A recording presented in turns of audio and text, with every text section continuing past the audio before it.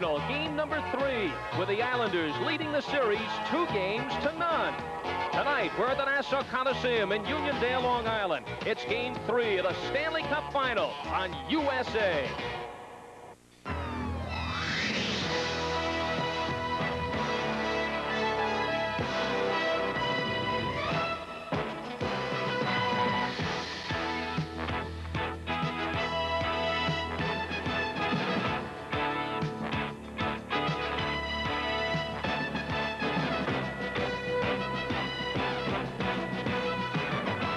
Tonight's game is brought to you by Light Beer from Miller. Everything you've always wanted in a beer and less. By Mobile Detergent Gasoline for your everyday driving needs. By Toyota, who reminds you that it's a good feeling to buckle up for safety. And by Levi's jeans, cords, and shirts for quality and style you can count on.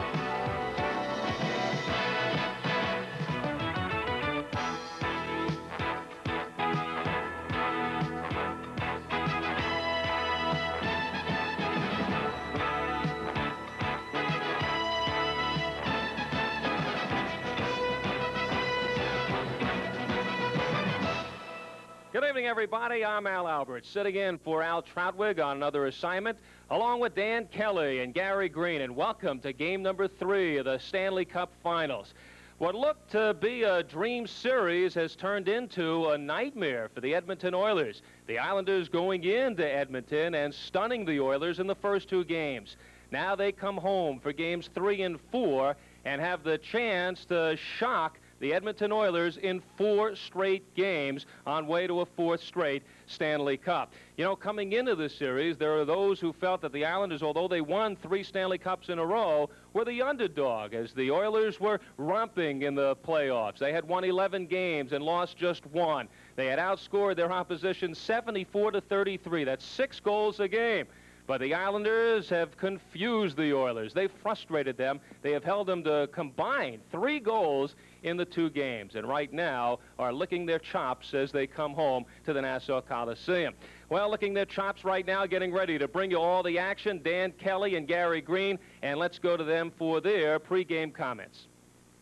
Okay, Al Albert. Gary, what have the Islanders done to the Oilers to stop them from scoring all those goals?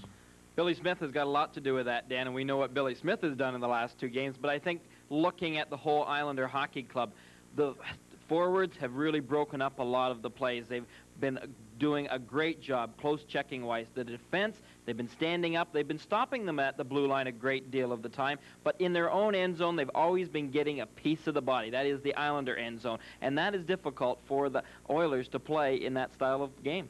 I wonder if the Oilers are not thinking too much about Billy Smith. The best way to treat Billy Smith, I would be thinking, would be to score some goals against him. No question about that. That's the only way you're going to upset Billy Smith.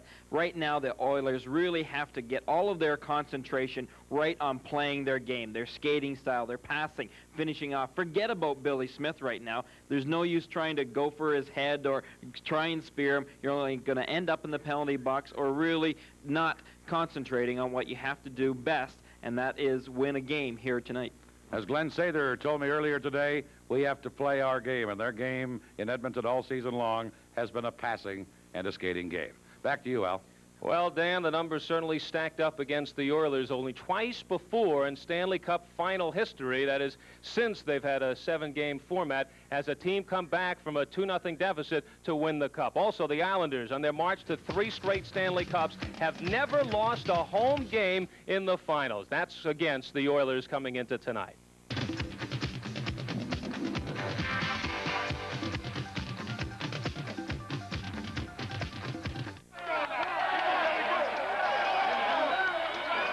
We're up 15. We got this game won. Yeah, you guys are buying a light beer from Miller. Yeah. Let's Philly. One out to go. Yeah, what can he do to us now? Hey, keep the change. Here's Rodney!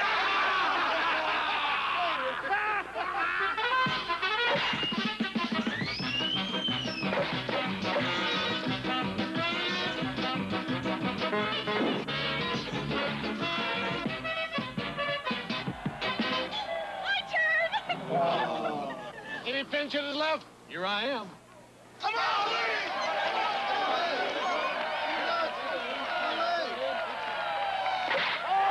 Right down! Light beer from Miller. Everything you always wanted in a beer, and less. Hey, wait a minute. This game isn't over yet. I caught that ball. Just about ready to go. Game number 3 of the Stanley Cup Finals. Not only have the Edmonton Oilers not beaten the Islanders during these finals, they haven't beaten them all year. In 3 regular season games, the Islanders won all 3. So you add on the 2 games now during the finals. The Islanders are 5-0 this year against the Edmonton Oilers. And oddly enough, 4 of those victories came in Edmonton. And in doing so, the Islanders have held Wayne Gretzky intact. No goals, 2 assists in this final series. And now we are ready to go with the national anthem. Everybody rising at the Nassau Coliseum. And here is the anthem. Oh, say, can you see by the dawn's early light what so proudly we held at the twilight's last gleaming, whose broad stripes and bright stars through the perilous fight o'er the ramparts we watched were so gallantly streaming, and the rockets red glare, the bombs bursting in air, gave proof through the night that our flag was still there. Oh, say does that star-spangled banner yet wave o'er the land of the free and the home of the brave? Mr. Joe Dewar with the national anthem here at the Nassau Coliseum. Game 3 of the 1983 Stanley Cup Final. The referee, Brian Lewis, will be the referee. The 2 linesmen will be Ron Finn and Ray Scampanello. The starting goaltenders for the Edmonton Oilers. Andy Moog, 14 playoff games this year. 11 wins, 3 losses, a 2.90 goals against average. And for the Islanders, it is Billy Smith with 15 games, 11-3 at 2.85 goals against mark. So the goals against averages are very close. They're equal in wins, but in this series, Billy Smith and the Islanders lead it by a 2-0 margin. Well, we will see whether the Oilers will be able to come up with a fine effort tonight. They are overdue. I doubt very much that anyone would have suspected that the Oilers would be down 2-0 coming into the Nassau County Coliseum. Here are the Oilers getting immediate possession, and Gretzky shoots it in. Potpass shooting it right back out, and Lee Fogelin drops it to his own line. The Oilers now attack, led by Glenn Anderson. Fired it in high off the glass. Dennis Potpass back to pick it up, cleared it on the right wing. Lowe came in and knocked Bossy down, and the puck comes into the Oilers zone with Lee Fogelin. The Oilers team captain back to get it to Yari Curry. Curry on left wing to Lowe. Lowe at center to Curry. Curry to Glenn Anderson. He's checking the play, and circling is Stepan Persson for the Islanders. Got it on the boards. Knocking it down now. Gretzky shot it right through the goal crease. Nobody there to tip it in. Islanders clear it. Here's Bossy to center. Gretzky checks Bossy. Now Ken Morrow at center ice. A long bouncer. Mo got to the net to clear it. Big rebound. Now Bourne got to it, but shot wide. Now Morrow. His shot blocked. And Messier feeds it to Curry. He missed it, but Linsman picks it up. Kenny Linsman. Taken out of the play by Potpass. Now back come the Islanders with Brent Sutter, the hero of Game 2. He shoots it in for New York. Messier back to get it. Checked by Dwayne Sutter. Don Jackson cleared it on the boards. Now Brent Sutter into forecheck on Lindstrom, and the Oilers come out of there. Don Jackson to center ice, shooting it in. Thomas Johnson back to get it to Bob Bourne. That's cleared to center. Lindstrom back near his own line to Jackson, back to Lindstrom. He had to chase back after it to Mark Messier. who's been bothered with a shoulder problem throughout this series. Janssen shoots it back in. This is Donald Jackson, number 29. Jackson headmanning it on right wing to Lindstrom. Lindstrom at center ice to Jackson. In across the line to Ray Cote, broken up and shot by Potvin into the Oilers zone. And Moog is out of the net to clear it around in the boards. Cote trying to flip it out. Does at center. Hunter couldn't get it, and back come the Islanders. This is Bob Nystrom. Nystrom checked in the play, and now it's Paul Coffey, number 7 for Edmonton. Coffey got it to the Islander line. Back from New York. Here's a pass to Kennelly. Shooting! Moog looked in behind him, but he made the save, but wasn't too sure about it. For our local affiliates, we'll pause here. You're watching Stanley Cup Hockey on USA. Discover a fresh new approach to condominium living at Spring Creek. McBride & Son understands the way you live. And at Spring Creek, you can choose from 4 luxurious models designed to suit your modern lifestyle. Enjoy the swimming pool, clubhouse, tennis courts, and lake. These award-winning condominiums are so beautiful and so affordable. Privacy, individuality, and affordability. McBride understands the way you live.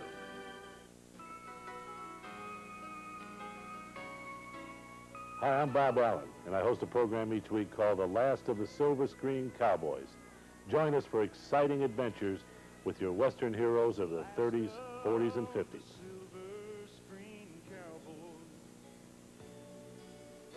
Last of a fast dying breed, cattle grazing. To Kevin Lowe, headmanning it at center ice for Dave Lumley, and Lumley shoots it into the Islander zone. Dennis Potvin back to get it, cleared it. Vogelin knocks it down, now picked up by Clark Gillies. At center ice for the pass to Dwayne Sutter, and a wrist shot is just wide. Back comes Lumley, number 20. Flipping it for Dave Semenko, that hit the linesman, and as a result, the play went offside at the New York Islander blue line. Dave Semenko, the policeman for this Edmonton Oiler Hockey Club. He has been playing on a 4th line with Tommy Ralston and Lumley. The Oilers have been going with 4 lines, whereby the Islanders have pretty much stuck with their 3 lines using Merrick and Carroll. Carroll especially killing penalties. Merrick saw a little bit of ice time during the first 2 games. There's Brian Trottier, who's dominated this series by winning faceoffs. He wins another one. Back to Pearson, now to Trottier, over to Bossy. Bossy got it to center, was checked in number 17. Gary Curry drops it to Charlie Huddy. Around in the boards to Coffey. Pearson held it in. To Trottier, to Keller. His shot blocked by Huddy. Now centered. Bossy was too well checked in front of the net. Dave Langevin trying to get it in front. Andy Moog pokes it away. And here's Gretzky working it to Anderson, number 9. His shot is a high one. It went over the glass, up into the crowd. That one didn't even come close. Billy Smith just ducked. Glenn Anderson blasted it with all of his strength, but his strength on that shot was somewhat wasted as that puck ends up high up in the stands. Glenn Anderson injured in game 1, but skating well here in the early going tonight. This game is authorized under television rights granted by the National Hockey League and is presented solely for the private, non-commercial use of our audience. Any publication, reproduction, retransmission, and other use of the pictures, descriptions, and accounts of this game without the express written consent of the National Hockey League is strictly prohibited. Right from the face-off, we had an offside. There you see Ken Morrow, the native of Flint, Michigan. Played college hockey at Bowling Green, and of course, played on the United States gold medal winning team. Has been on 3 Stanley Cup winners here with the Islanders. I guess you might call him a winner. No question about that.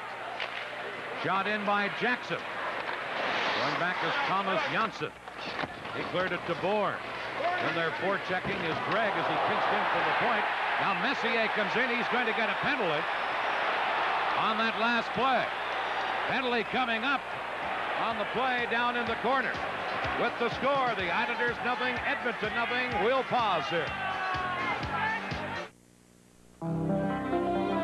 Penalties on those last play to both Messier and The Islanders super high sticking.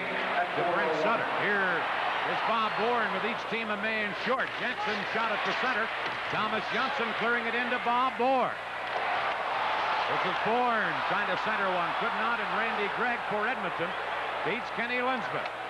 Linsman leaving it for Willie Lindstrom out of Jackson. Back to Lindstrom. Lindstrom stick handling and holding on to the puck. Lindstrom, number 19, shoots one. Smith handles that, and Morrow takes over. Smith was knocked down on the play, and Smith bangs his stick on the ice in disgust because no penalty was called. Somebody knocked Smith down, and now the play is called on an offside at the Edmonton blue line. Smith and the Islanders and their fans are upset. Well, it was Ken Linsman, I believe, the Oiler player that knocked Billy Smith right on his can, and he wasn't too happy about it. Let's take a look at it. We see Linsman coming around behind that net. He had obviously utilized his stick in order to pull the feet right out from underneath Billy Smith, and Billy Smith really showed some signs of anger. Each team a man short. Messier off for elbowing. Brent Sutter for high sticking. 4:01 the time as the Islanders come close. Now Gretzky checked by Dennis Potvin. Here's Trottier over to Bossy, but Charlie Huddy intercepts that. Huddy to Anderson. Anderson moving in on left wing. Anderson is checked, and Bossy tries to break up. Mike Bossy in across the line, drops it to Pearson, to Trottier. Shot it in front of the goal. Going to be a penalty here against Edmonton as Coffey comes up with the puck. And now play is called, and a penalty coming up against Glenn Anderson. For our local affiliates, we'll pause here. You're watching Stanley Cup hockey on USA. Not where you'd expect to find the U.S. Coast Guard, but from New Orleans to East Grand Forks, Minnesota, a lot of folks know them well. Like Captain Robert Hammond, the Coast Guard sets the day markers that guide his riverboat. And when the spring floods hit East Grand Forks, they were there to help Mayor Murray and Chief Dan Formato. Keeping the great river moving is a big job. The Coast Guard does it well. A lot of big jobs in the Coast Guard. Maybe one's for you. Hi, I'm Bob Allen, and I host a program each week called The Last of the Silver Screen Cowboys. Join us for exciting adventures with your Western heroes of the 30s, 40s, and 50s.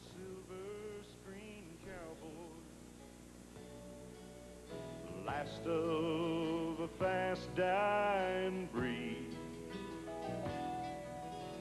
cattle grazing. Power play. Dennis Potvin leads the rush. Shooting it in, low back on the boards with Bossy. Low clearing it. Janssen now held it in for the Islanders. Again, a play is called. They ruled the puck was hit with a hand pass from one player to another, and play is stopped. Yari Curry, Glenn Father said that through the course of the season that Yari Curry was probably his best two-way hockey player on his team. Definitely offensively, he has played extremely well with Gretzky this season. Defensively, he has shone as well. The Islanders in the playoffs have 18 power play goals, a 24.7%, but in this series, they are 0 for 7. The Oilers also have not scored in the power play. Here's Andy Moog clearing it down the ice, and Dennis Potvin goes back to get it. Here's Potvin. Trying to flip it in, broken up. Now Butch Goring, number 91, has it. Brent Sutter is back on along with Messier, so it's a 5-against-4 power play. Here's Goring back of the goal. Jackson rides him out of the play. Puck cleared, held in by Potvin. Moving in, shooting, and he shot it wide as it deflected. Thomas Johnson into the corner. Nystrom knocking down Big Jackson. Here's Butch Goring. Back to Johnson. Now to Nystrom. In front to Goring. That's broken up, and Yari Curry cleared it away for the Oilers. You notice when the Islanders get possession of that puck in the Oiler end zone on the blue line, they immediately move to that middle ice area. They're also looking to feed Potvin on the point. Islanders lost it, now get it back again as they feed it into Butch Goring. Goring shooting it in behind the goal. Jackson there for Edmonton. Here's Pinelli getting it to Pearson. Over to Potvin. Butba back to Pearson, a drive, Moog to save, rebound.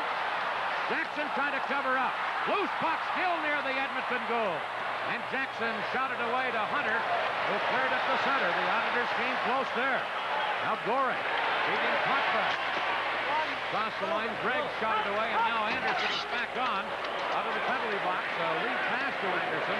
Goes down into the Islander zone. Pearson back after it. And an icing call, or an offside call now against the Islanders. We're live in New York on Long Island, and there's no score. I'm Paul Williams, composer and Grand Prix driver. This is the 1983 Celica GTS. Some good-looking car, and excuse the expression, it isn't short on performance. Watch this. That's Paul. That's the Celica. And for 83, the Celica GTS has a new independent rear suspension, electronic fuel injection, and even more horsepower. You know, when I drive a Toyota Celica, I'm 6'2", Dan Gurney. Sure you are.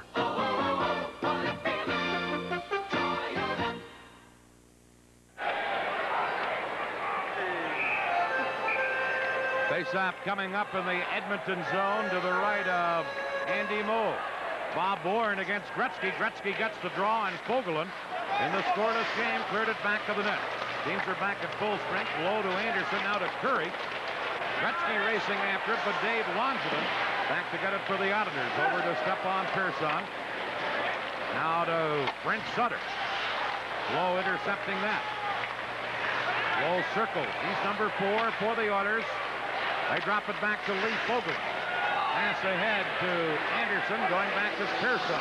And the Oilers guilty of icing as they shot it in from their own side of center ice. Faceoff comes back into the Edmonton zone. I think this man's been hurting somewhat. There's a great number of the Islanders that have been hurting, including Dave Langevin. But Stefan Pearson has had some knee problems. Dave Langevin had knee problems. Surprisingly, he has been back in the lineup. He was not expected to see any action whatsoever in playoffs. In fact, even his career at one point in time was in jeopardy. Amazing recovery. Number 26, Langevin for the Islanders, a native of St. Paul, Minnesota. Big, strong, defensive defenseman. He can move them out in front of that net. That's why they call him Bam Bam. Here's Paul Coffey. Another type of defenseman, an offensive and puck-carrying defenseman. He almost lost it that time. Now a jam up on the boards. Clark Gillies pinched in against the boards by Lindstrom and Coffey. As you look at the professor, Al Arbor, coach of the 3-time Stanley Cup champion Islanders, trying to put up 4 pennants in a row here at the Nassau Coliseum. I think Al Arbor tonight, from time to time, would like to get Trottier against Mr. Gretzky. I think he likes that matchup, but then again, he's going to play Trottier a great deal, especially utilizing him for face-offs. Right now, Trottier's against Linsman, and Linsman feeds Mark Messier. Racing in, Smith the save, and Gillies comes up with the rebound. Couldn't clear it, but the Islanders do cover up, and Bossy cleared it. Here's Thomas Janssen. Ahead to Bossy. In across the line, Randy Gregg is there to clear it away, and Linsman circles back. Linsman to Willie Lindstrom. Broken up now, Messier. For Edmonton, dropping it to Randy Gregg. Ahead to Ken Linsman. Linsman, number 13, checked by Bossy. And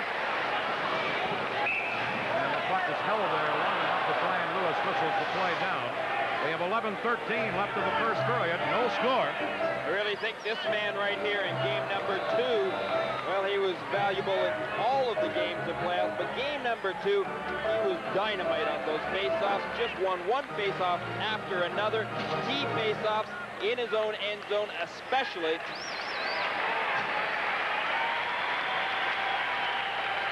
Face-off coming up in the Islander end of the rink. No score. Here's Charlie Huddy at the point. Smith a save. And Smith very nicely cleared or covered up on the rebound. And now some pushing and shoving in front of the goal. See Gordon Lane there. He had his stick up high. He was making sure that no Oiler was going to come back in. Take a look at it. Smith makes the save. He has to go to the splits in order to make the save. Watch Lane just off to our right. Charlie Huddy, the man taking that good hard drive. And again, we see it from another angle.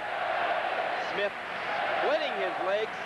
difficult move for a goaltender, but you watch. The Oilers will be in there quickly tonight. They're going to probably cause Smith a little bit of aggravation, especially on shots that he is trying to hold to guard against any rebounds. Number 24 for the Oilers is Tom Ralston, a center iceman, a good skating forward on this Edmonton club. Here's Trache as the Islanders from the face-off in their own zone break out. Trying to feed Butch Goring. Moog off to the side of the goal, was not sure of where the Islander players were, so he held on to it. For our local affiliates, we'll pause here. You're watching Stanley Cup hockey on USA.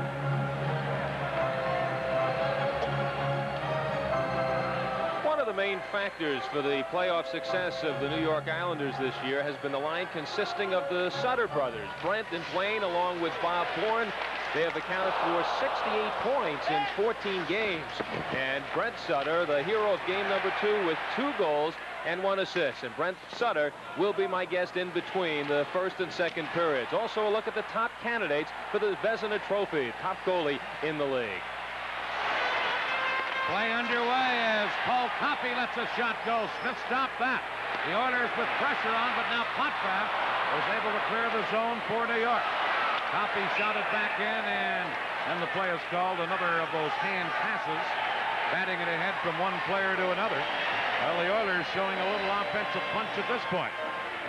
They, I think, Dan, are skating a little bit better than they did in the last half of the game anyway, in game number 2 in Edmonton. And let's face it, they are going to have to skate for 60 complete minutes in this hockey game here tonight. This game number 3, extremely important to them. If they lose this one tonight, I'd say they have got tough trudging ahead in game 4. Face-off as Wayne Merrick will take the face-off just outside the Islander blue line. Merrick is out centering the line with Wayne Sutter on right wing. Clark Gillies on the left side. They're out against the Cote, Hughes, and Hunter line for Edmonton. Here's Clark Gillies. Got it to center, intercepting it there is number 12, Hughes. And the Oilers shoot it in. Pearson. Kamara in there to forecheck.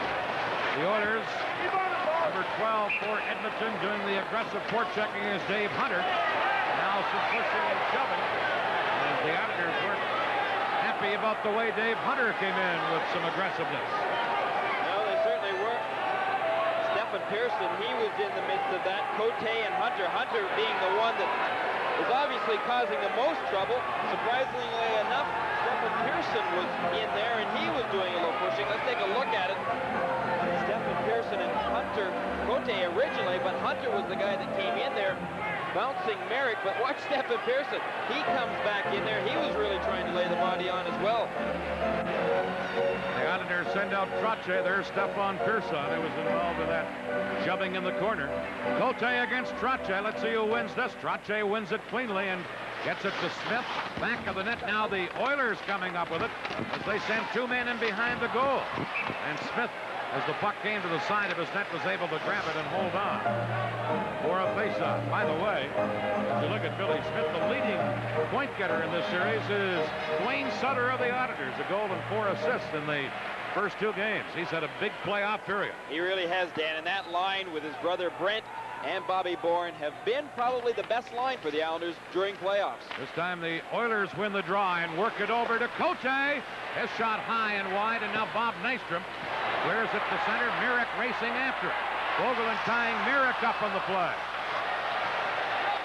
Puck is knocked loose back to the goal, and Kevin Lowe gets it for Edmonton. To Ray Cote, number 14. He flips it in. Pat Hughes digging in after it.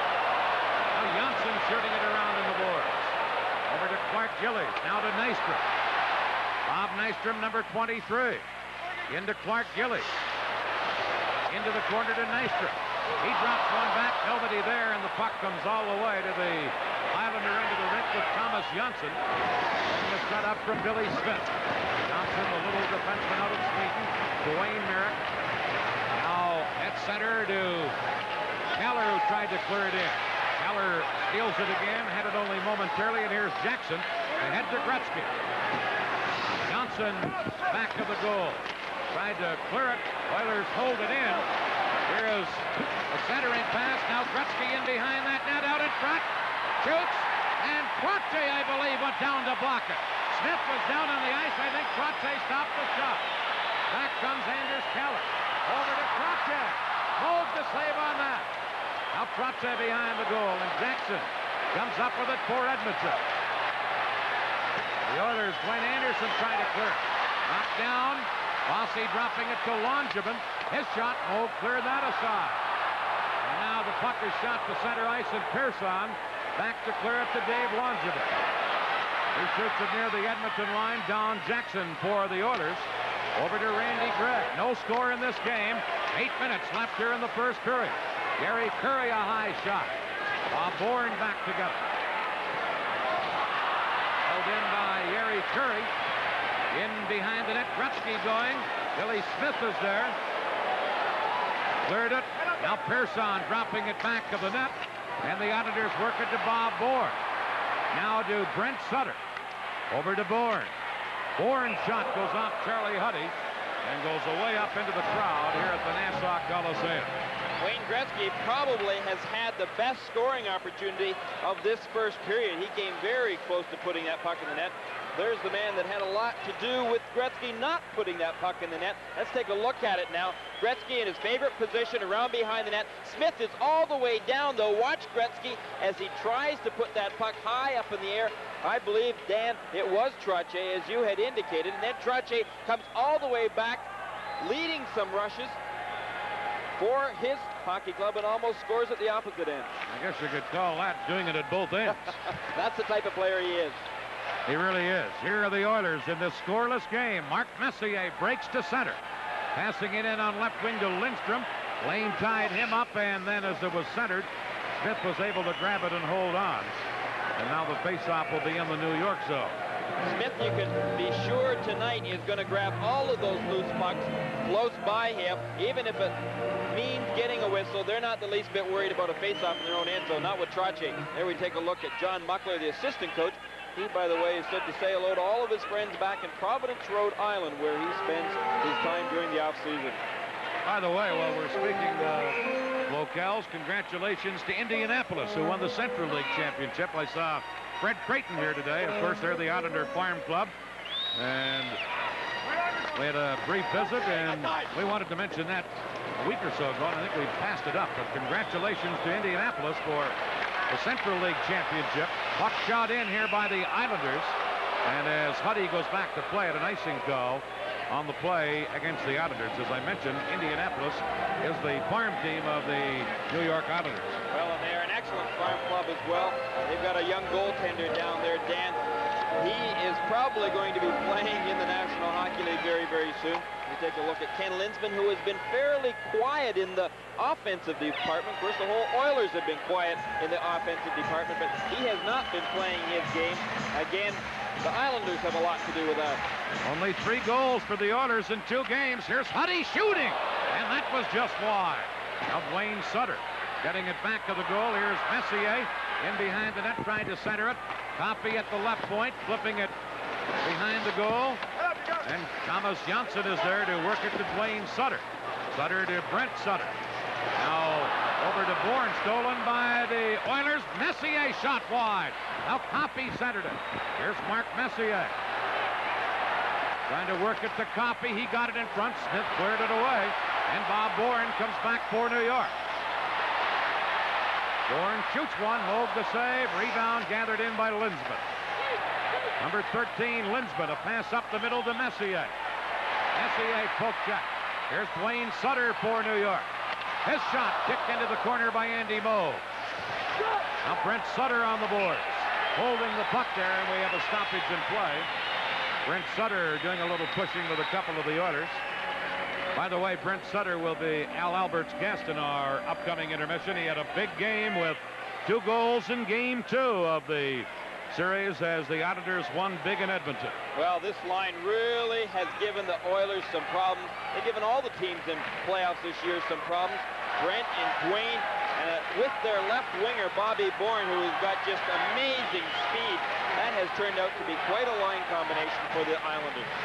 Another feature of Al Albert's intermission will be something on the Vesta Trophy candidates in the National Hockey League this year.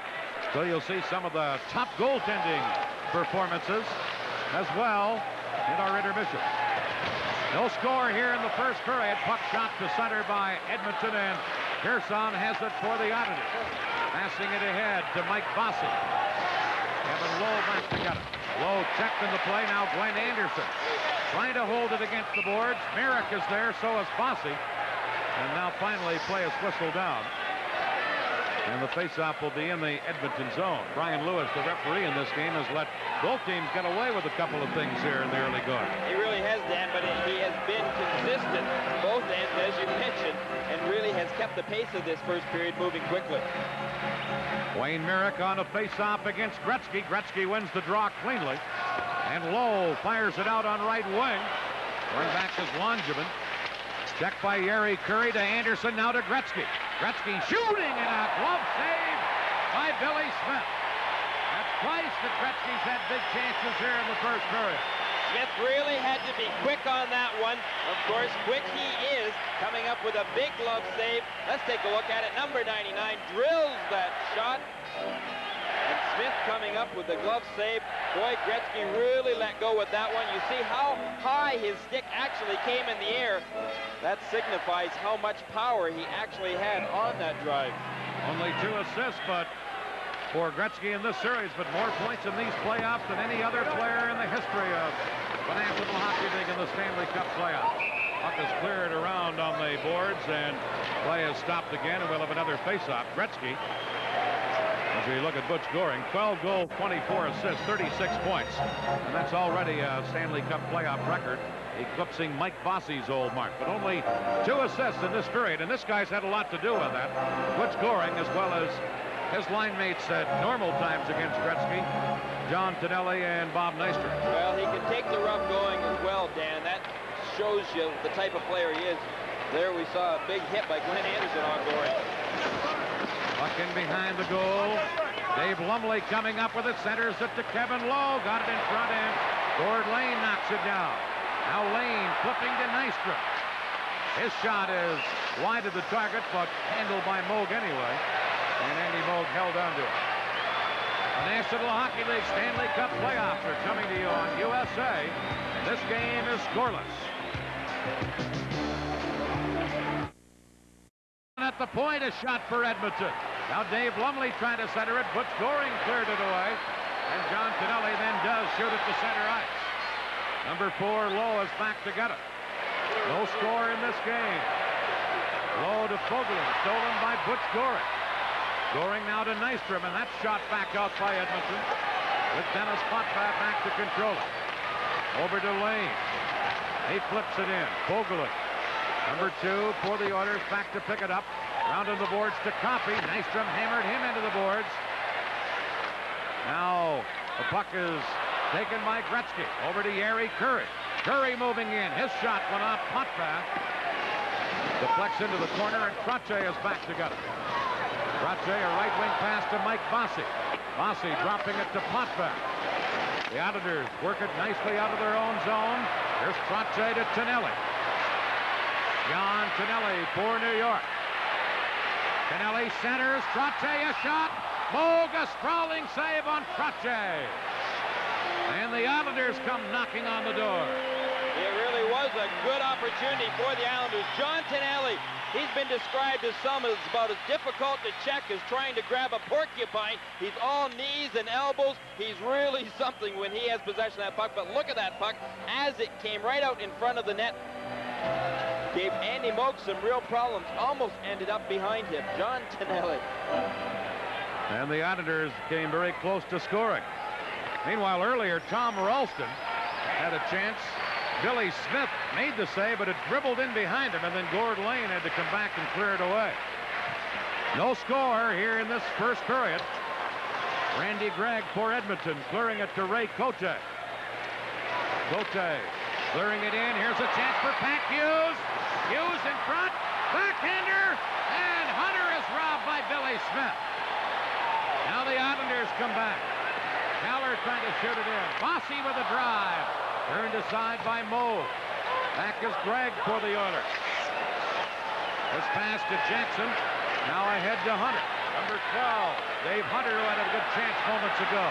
And Hughes centering one. Cleared, held in by Gregg. Gregg's shot is blocked, and Trottier for the Auditors feeds Anders Keller. Going back to Gregg to get it, and that's an icing call because the Auditors shot it in from their own side of center ice. Well, Mr. Dave Hunter just had a big chance for Edmonton. He really did, Dan. Some good opportunities at both ends of the ring. Hunter, as you indicated, great opportunity.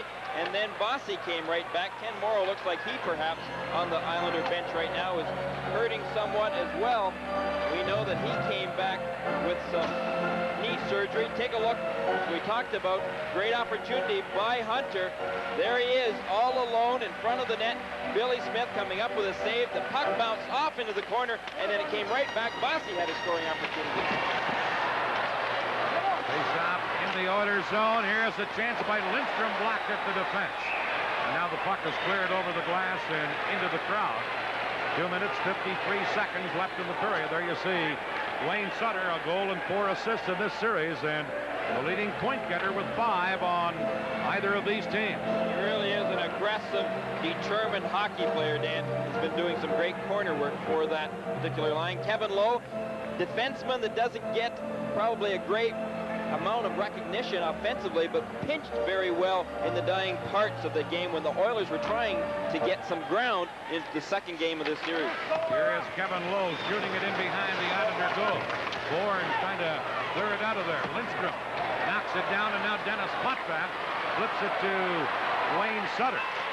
Sutter shooting it in. Here's Bob Bourne in to get it. Now Dwayne Sutter, dead center. Fogelin intercepting for the Oilers. Ahead to Messier, number 11. Mark Messier never got his shot away as Dennis Potvin played him perfectly. And here's Brent Sutter. Brent Sutter tied up, keeps battling, and now fires it into the Edmonton zone. And Coffey has to go back for it. Coffey to Lindstrom. He missed it, but Lindsman picks it up. To Semenko on left wing. Big Semenko shooting it in. Potvin back to clear it to Bob Nystrom. Now held in by Lumley. Lumley centering one. Puck comes bouncing back to Coffey. Smith another save. And Smith has come up big again here for the Islanders. Behind the goal is Billy Smith to Pearson. Now shooting it over to John Tonelli. Held in. Back to the goal is Pearson. To Dennis Potvin. Now to Tonelli, and he missed it. The puck went off an Edmonton player, though, so there'll be no icing. A minute and a half left in a scoreless first period. Coffey shot at the center. Flipped back in by the Islanders, and the play is offside at the Edmonton blue line. A minute and 26 seconds remaining in this first period of play. Surprisingly, that line of Ralston, Semenko, and Lumley in game number 2 had some good scoring opportunities. Glenn Sather seems to be playing them a fair amount, almost getting a regular shift out here for the Oilers right now. Goring is now up against Wayne Gretzky, and again, Al Arbor doesn't really seem to care who he has playing against Gretzky. I had said earlier that Trottier, I thought, was getting more ice time against Gretzky, but I think they're pretty confident that all their center icemen can play against 99. Right now, they have Goring, Tonelli, and Nystrom up on the forward line against the Gretzky-Curry-Anderson line. And for the most part, that's the line the Islanders have had out, as Gary points out, but numerous times Arbor and the Islanders have used another line. Here's Jackson shooting it in for Edmonton. Smith back to the net, leaves it for Thomas Janssen. Now to Tonelli, a bad bounce off the boards. Goring covers up to Tonelli.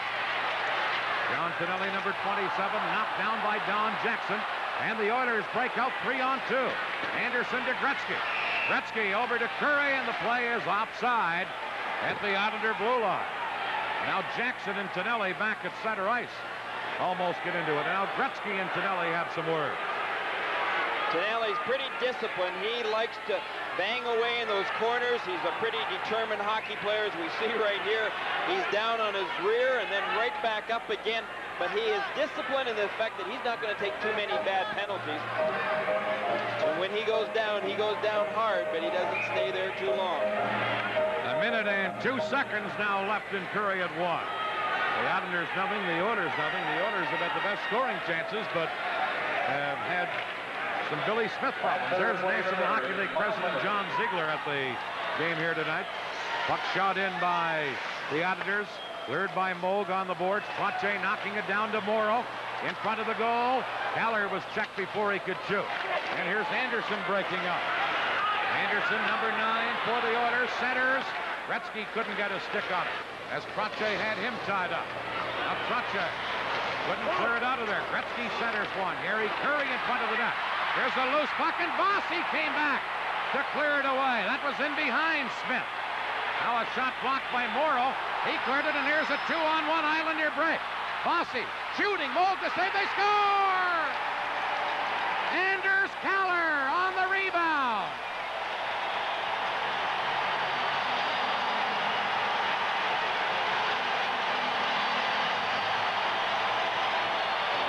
As oftentimes happens, we go from one end to another. The Oilers had a great opportunity, but unfortunately it caused a 2-on-1 with Bossy and Kaller. Bossy getting away the drive. Let's take a look at it right from that slot area over to the side. He gets, first of all, the wrist shot. The rebound comes out. Kaller there, being the man on the spot, and puts it behind Moog. Meanwhile, Bossy at the other end had made a save in behind the goaltender Smith. We saw Trottier do that earlier. And then Bossy came back to set up the goal, and it's a 1-0 Islander lead. Play underway. Puck in the center ice area as Lee Fogelin now comes up with it. He shoots it near the Islander line. Persson firing it back in for Dwayne Sutter. His shot goes wide of the goal, and the buzzer goes to end the first period. That late goal by Anders Kaller, assisted by Bossy and Morrow, that came at 19:41 of period number 1. Coming up in our intermission, Islander forward Brent Sutter. He's one of the Sutter brothers, and he'll visit with Al Albert in our intermission. The score after 1 period of play, the New York Islanders 1, Edmonton 0. Mom? Periods at the Nassau Veterans Memorial Coliseum, game number 3 of the Stanley Cup Finals, and the Islanders with a 1-0 lead over the Edmonton Oilers, scoring with just 19 seconds to go in that first period. And they lead Edmonton by the score of 1-0. One of the big reasons for the success of the Islanders in the playoffs has been the play of the Sutter brothers. Brent Sutter, 20-year-old, from Viking, Alberta, the hero in game number 2 with 2 goals and 1 assist. The line has counted for 64 points in the 18 playoff games. And out of Viking, Alberta, how far is that from Edmonton? Well, it's about 70 miles straight east from Edmonton. Any special satisfaction, what you're doing now to the hometown Oilers, especially the 2 games in Edmonton? Well, special, satisfaction about the whole thing is win the Stanley Cup. That's what we're set out to do, and, hopefully we can accomplish that. Brent, a question. What is, you think, more difficult? Perhaps beating the Oilers in the Stanley Cup or getting tickets for the whole clan, the Sutter clan in the Edmonton arena? Well, there's a lot of people to get tickets for, but, the hardest part is beating the Oilers naturally. They got a great hockey team. They skate very well. They move the puck well. They get back strong in their own end, and we got to play really heads-up hockey against them. This first period seemed to be, as far as the Islanders are concerned, scripted for ultimate frustration as far as the Oilers are concerned. It appeared as if somebody up there is watching out for Billy Smith, and then with the Oilers getting many opportunities, Islanders with just 19 seconds to go come back and strike. Well, we have to be happy coming out of it 1-0. I think we're a little tight coming out. I don't know what it is. Just maybe being at home in the finals. It's natural. We'll come out stronger in the second and third, and we'll play a lot, our game. Could you see the Oilers being very frustrated? They had many golden opportunities for goals, and after that last one, the puck rolling towards the net, and the Islanders come back and score. Well, Smitty's playing really well for us, and, we need that playoff goaltending, and as we all know, Billy Smith is a playoff goaltender, and he gives us what we need, and, we'll score our goals, but we need Smitty to keep them out, too, and that's exactly what he's doing. Brent, with 2 games in your pocket now, has your strategy changed at all here in Game 3? None at all. We just got to keep going, playing our game, and go after Game 3, and you know, then go from there. Like I said before, Edmonton got a good hockey team, and we got to play very smart and good positional hockey against them. And if we do that, we'll be all right. Wayne Gretzky has not scored a goal yet in this playoff series. In the 3 games during the regular season, Gretzky had 1 goal. So in 5 games against the Highlanders this year, Wayne Gretzky, 1 goal. What has been the secret to stopping the great one? Well, there's no really secret. We all know, what kind of hockey player he is, and we, you pay a little special attention to him, and watch him and try to, outsmart him. It's hard to do, but if you play heads up against him, you'll do all right against him.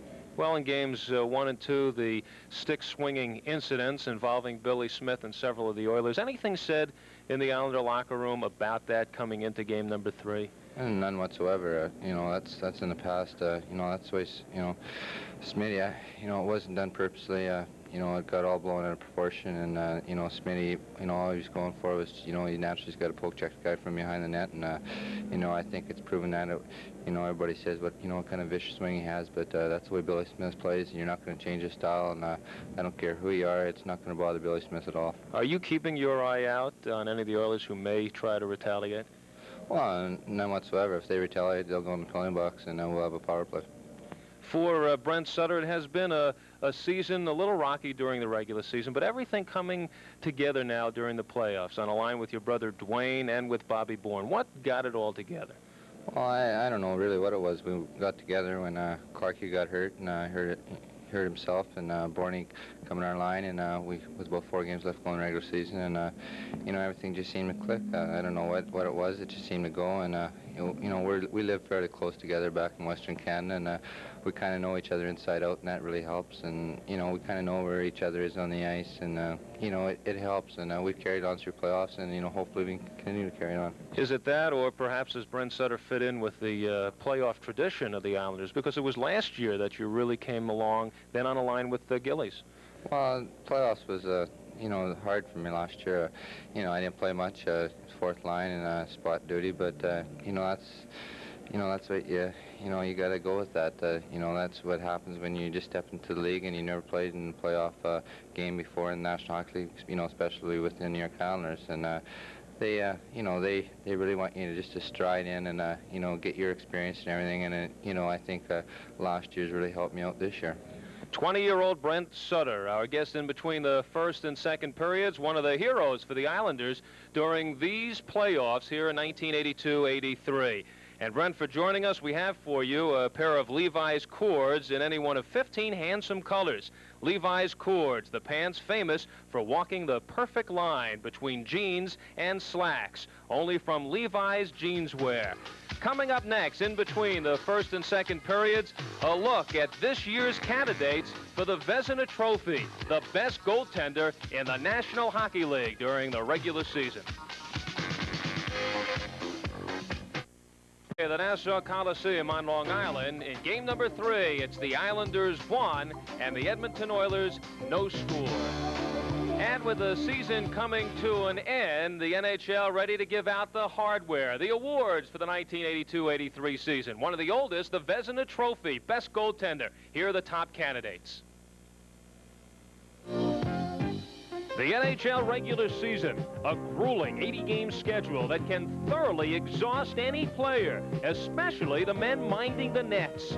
Night after night, in city after city, they're shot on like clay pigeons. On such night, it can be one of the loneliest feelings an athlete can experience.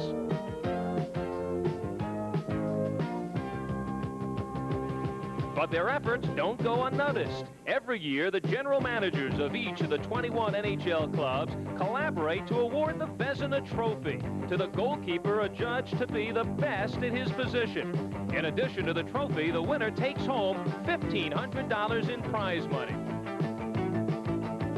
One of the standouts in the 82-83 campaign was rookie Kalle Lindberg of the Philadelphia Flyers. Lindberg's 2.98 goals against average was 4th best in the league. Along with Bob Froese, Lindberg led the Flyers to an outstanding regular season. Andy Moog also turned in an impressive season, posting a 33-8-7 record. Moog's clutch net minding has brought Edmonton to the Stanley Cup Finals. In New York, Islanders had the 2 best netminders in the league, a feat which won them the Jennings Trophy. Veteran Billy Smith, getting better with age, finished with the 3rd best average in the league. And he had a chance to share the load in the Islander net this season with Rolly Melanson, who stepped in with some inspired play. In 44 games, he turned in the league's best save percentage and the 2nd best goals against average. His timing couldn't have been better for the Islanders as they struggled through their toughest regular season in 3 years. Though these men performed miraculous feats, there was one who rose above the best. His heroics inspired his fans to find the words to describe his play. Pete Peters of the Boston Bruins turned in one of the finest years a goaltender has ever recorded in the NHL. Playing in his first full season for the Boston Bruins, Peters led the league in shutouts, in victories, and goals against average. Peters was acquired from Philadelphia in June of '82, where he'd been a part of that club's historic 35-game unbeaten streak and an overall record of 29-5-5. But his theatrics did not stop there. While in Boston, Peters mounted a 31-game consecutive win streak. That was the 2nd best in NHL history. His coach, Jerry Cheevers, still holds the mark at 32. Most important to Peters was that he was allowed to play goal the way he knows best, roam the crease area, and use his stick when necessary. It made Peters... After 1 period of play, it's the New York Islanders 1, the Edmonton Oilers nothing. The only scoring play late in the period. Anders Keller's 3rd goal to the playoffs at the 1941 mark. The shots on goal favored Edmonton 11-10. And the scoring play, it could have happened at the other end, but it came all the way down and New York scored. Well, Mike Bossy was the hero of that first period. Take a look as that puck was headed straight for the empty net. Billy Smith caught out. But this is where it all started then. A 2-on-1 situation. Edmonton had pressed Bossy and Kaller. Kaller right there to pick up that rebound after Bossy. A good wrist shot. Moog made the initial save but gave up too much of a rebound, Dan, and as a result, well, the puck ended up behind him. Kaller putting that loose puck in. I thought Edmonton deserved a better fate in that period, Gary, but again, Billy Smith is as hot as a firecracker. He really is, Dan. You almost think that the Oilers, they've got to be somewhat frustrated right now. The way that they played in Game 1 of this series, Billy Smith being the answer, I really think they should at least be even in this period, but yet they have to go into the dressing room once again, probably with their heads down somewhat, knowing that they're 1 goal down again. How about Mike Bossy? He's the guy that got in behind Billy Smith and stopped the original shot by Edmonton, and then comes all the way up and gets an assist on the go-ahead goal. That shows you a little bit about the concentration of the Islanders, Dan. Even the great goal scorers like Mike Bossy, they still worry about their own end zone and are right there quickly to help out and even help out their goaltender. And Bossy's got to be credited with saving that goal. It would have been Edmonton 1 and the Islanders 0 at that point in time.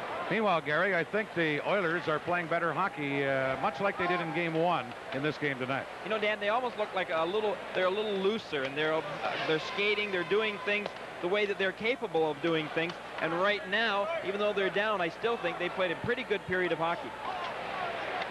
So now we go to the 2nd period.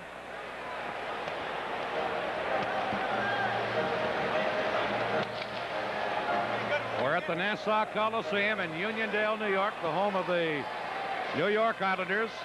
Islanders won the first game of the series 2-0. The second game 6-3.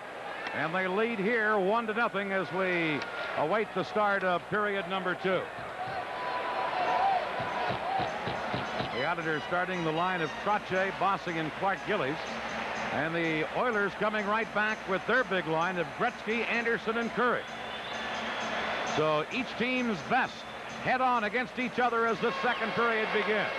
This is Lee Fogelin over to Kevin Lowe. Back to Fogelin. The Oilers in possession. Work at the center to Yeri Curry. And Yeri Curry scoops a high one into the New York zone. Anderson digging in, centered it. Smith was Johnny on the spot again and grabbed that pass out in his glove and held on to it. Once again, Billy Smith, any loose pucks, he's going to grab them. He's going to get that face-off. And we know why, as indicated in that first period. Trottier's so great on those face-offs. Take a look at here. That puck coming out. Glenn Anderson really quickly in behind Billy Smith in order to pounce on that puck and put it out in front. Trottier won the face-off from Gretzky. The Islanders born now on left wing. Can't get it out of there as he's pinned in against the boards by Fogelin. Trottier remains on the ice and will take another face-off with Gretzky. Bourne is the left winger on this line. He's number 14, the guy you see on the screen now. But both teams going with their best against their best at this point. They really are right now. Some real line juggling continuing to go on by Al Arbour. Trottier and Gretzky on the face-off. Gretzky gets this draw back to Fogelin. Shot it around behind the net. Glenn Anderson is there, couldn't center it. And Dennis Potvin now tried to shoot it up. Held in. Fogelin off the goal post, but that shot, that had Smith beaten but hit the post. And now it's cleared down the ice by the Islanders. And there will be an icing call against New York. Smith winds up with a broken goal stick. Now Glenn Anderson skating over near Billy Smith, having some words with the Islander goaltender. And Smith just turned away from him. Well, they say when you're hot, those goalposts and crossbars are always with you. Take a look. It was definitely with the Islanders right here. And Billy Smith, Lee Fogelin winding up with that hard shot right off of the crossbar goalpost, right where they joined practically. Take a look at it again. That was destined for the corner had it not hit that goalpost. Billy Smith has himself a new goal stick. From the face-off, the puck dropped unfairly. I got a kick out of one of the Edmonton newspapers yesterday. Everybody's heard of the Sultan of SWAT, Babe Ruth, in Edmonton. They call Billy Smith the Sultan of Slash. Trottier and Gretzky ready on a face-off. Nobody really wins this face-off. The Oilers kick it back. Gary Curry into the corner to Glenn Anderson. Anderson gets it in front. Cleared away by Ken Morrow. Now we're going to have a penalty here against the Islanders. Bob Bourne upending Glenn Anderson, and Bourne will get a penalty. And Edmonton will have a power play chance.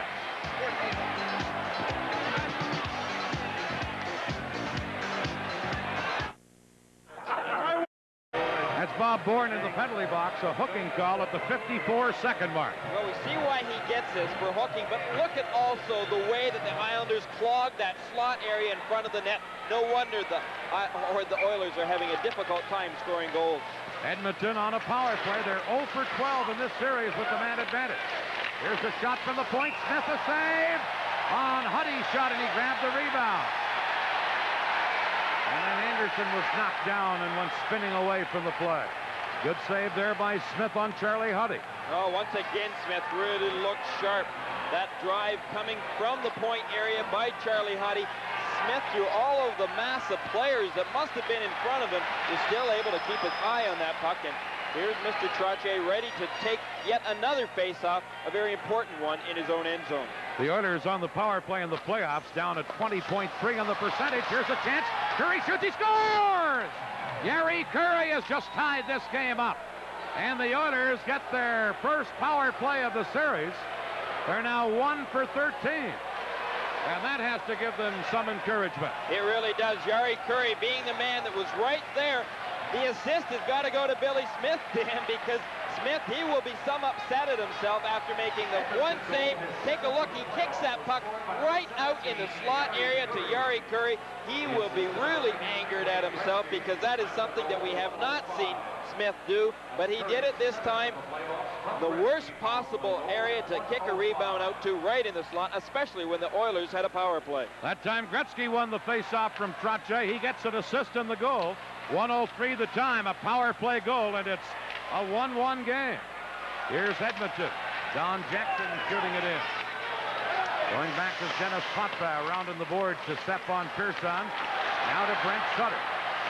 Ahead at center to Bourne, but Randy Gregg was there to knock it away. Here's Potvin. Flipping it into Brent Sutter. Sutter and Messier in the corner after it. Now in comes Bourne. Randy Gregg gets the puck, however, to Jackson, leaving it for Linsman. Linsman tied up by Potvin, and Pearson feeds Bourne as the Islanders come back. Brent Sutter back to Bourne. Bourne, number 14, shoots one. That's deflected wide. Now Dwayne Sutter cleared it around on the boards. The Oilers race out after it, but Thomas Johnson got back in a hurry.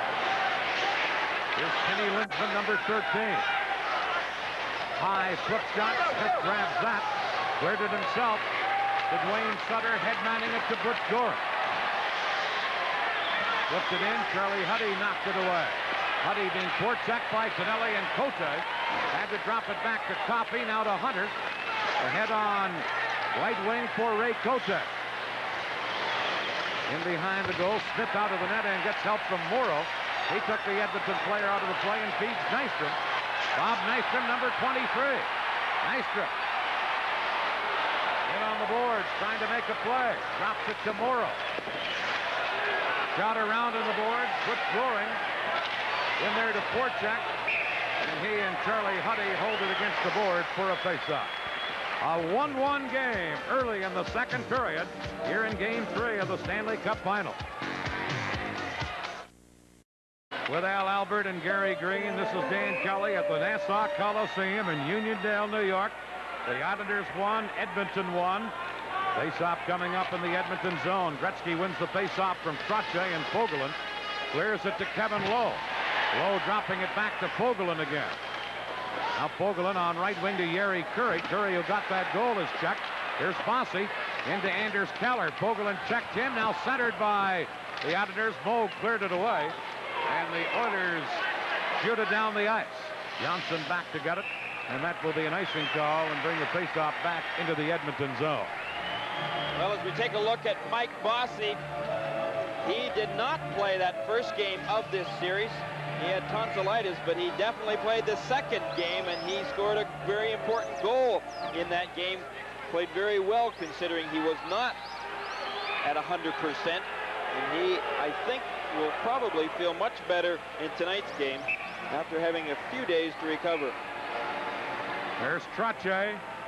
He's been brilliant in both of the opening games. Right now on a face-off against Gretzky in the Edmonton zone. Trottier wins the face-off to Lane. A shot. Moog a stick save there. Anders Keller now to Trottier. Tried to center. Moog knocks it away, and Fogelin shoots it around to Yeri Curry. Held in by Potvin, and Fogelin fires it out on right wing, and here comes Curry. Dugan Anderson now to Gretzky. Into Anderson.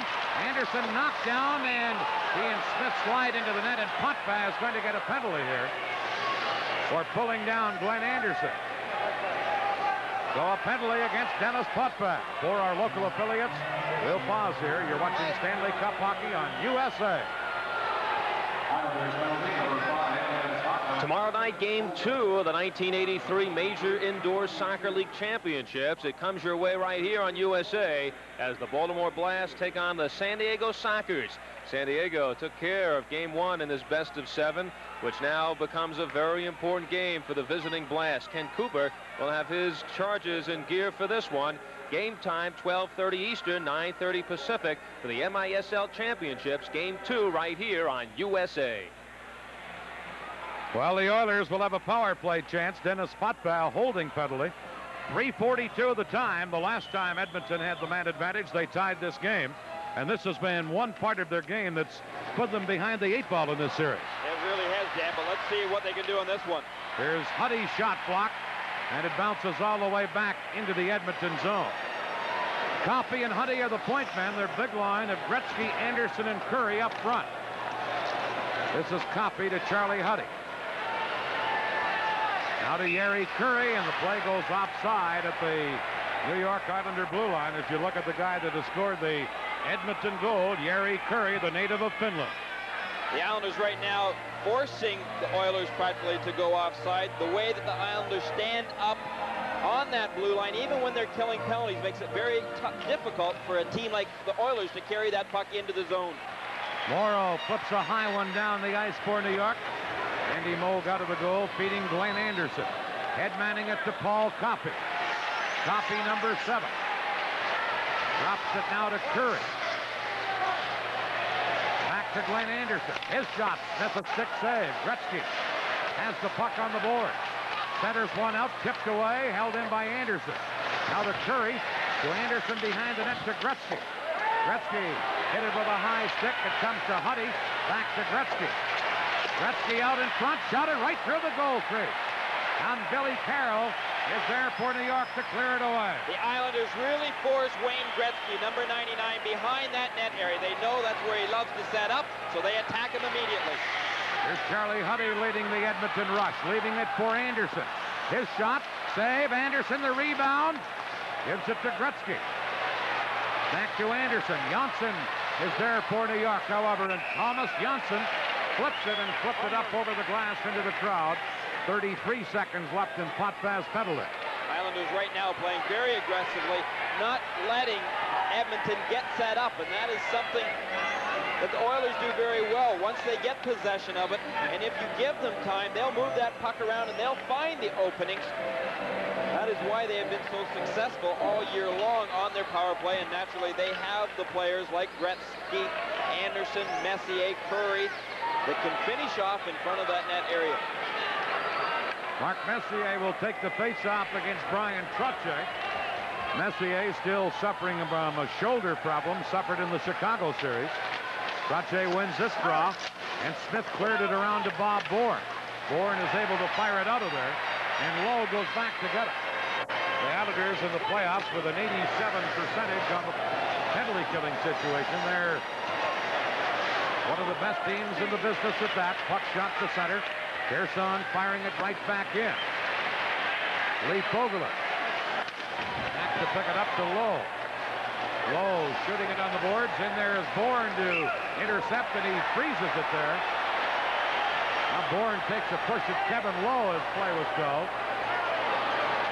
Wouldn't take very much at all. Maybe one extra shove to get these fellas going at it. Hammer and tong. I'm sure tempers are pretty high coming into this game. They'll be higher right now in this second period.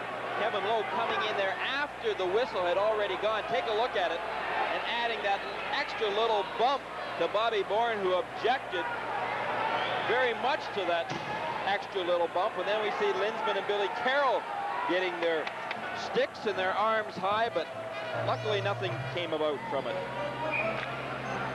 Only a few seconds left in Potpav's penalty, as a matter of fact, 2. Bourne will take the face-off just outside the Edmonton blue line. The Islanders won, Edmonton won here in period number 2. Game number 3 of the 1983 Stanley Cup Final. Messier dropping it to Don Jackson, now to Randy Gregg. Potvin is back on. The Islanders have killed it off. Puck shot to center ice. Cleared in. Langevin now trying to shoot it out, and Brent Sutter comes up with the puck, but then the play is called on the outside of the Islander blue line. The USA Cable Network is bringing you the Stanley Cup Final.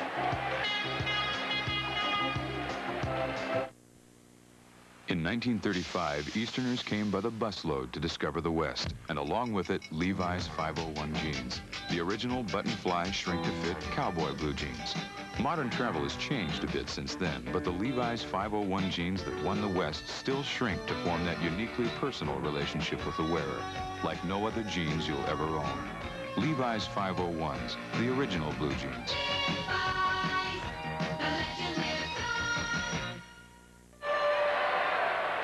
Face-off coming up at the Islander blue line, a 1-1 game. The Sutter brothers and Clark Gillies now up front for New York against Linsman, Messier, and Lindstrom for Edmonton. Dave Langevin shooting it around on the boards to Dwayne Sutter. Now Pearson over to Clark Gillies. Randy Gregg pinching in from the point. Here comes Langevin, and some more pushing and shoving.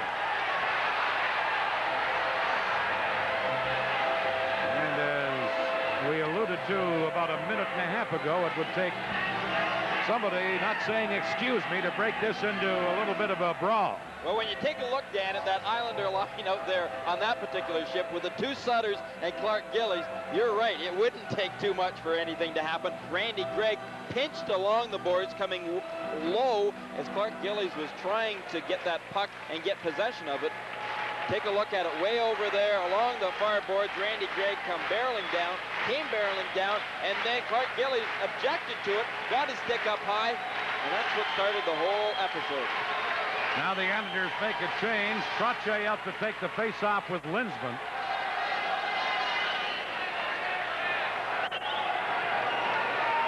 Linsman is tossed out of the faceoff. Messier takes it, and Trottier wins the draw cleanly.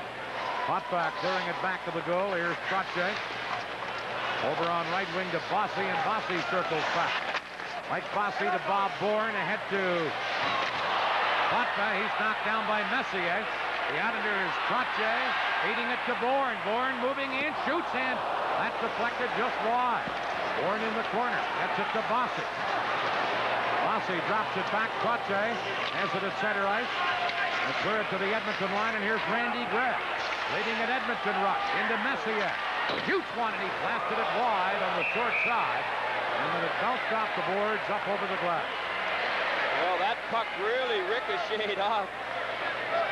I didn't quite know where it went. Let's take a look, though, at some action along the boards. And Dennis Potvin trying to get the puck out again. Sticks very high. Potvin ending up down. But then we come back with some more action. And that shot by Messier went right off the, actually, I believe it went off the steel part of the, where it holds the plexiglass in, and it ended up rebounding up into the stands. Here's Potvin, who was in that collision with Messier moments ago. Back is Kevin Lowe for the Oilers. Shot at the center, broken up, and here comes Butch Goring. Goring, number 91. Goring hammered into the boards, and back comes Hunter for Edmonton to Pat Hughes, number 16. Hughes goes wide. Tried to jam it in on the short side, and Smith the save. Now Fogelin shooting. And that deflects wide of the target. Held in by Lowe. Back of the goal. Hughes got it in front. Now it's Hunter. Bumped by Nystrom, but flipped it behind the goal, and we're going to have a penalty here on the play. I believe against Gord Lane of the Islanders. And now Bob Nystrom and Hunter almost got into it. For our local affiliates, we'll pause here. You're watching Stanley Cup Hockey on USA.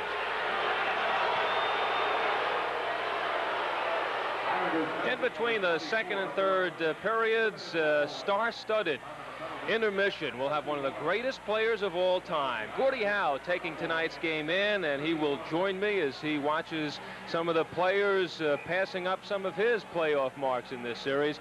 Also, with the Stanley Cup luncheon tomorrow afternoon, awards being given out, we will have the winner of the Masterton Trophy here in between periods. That, along with Gordie Howe, next.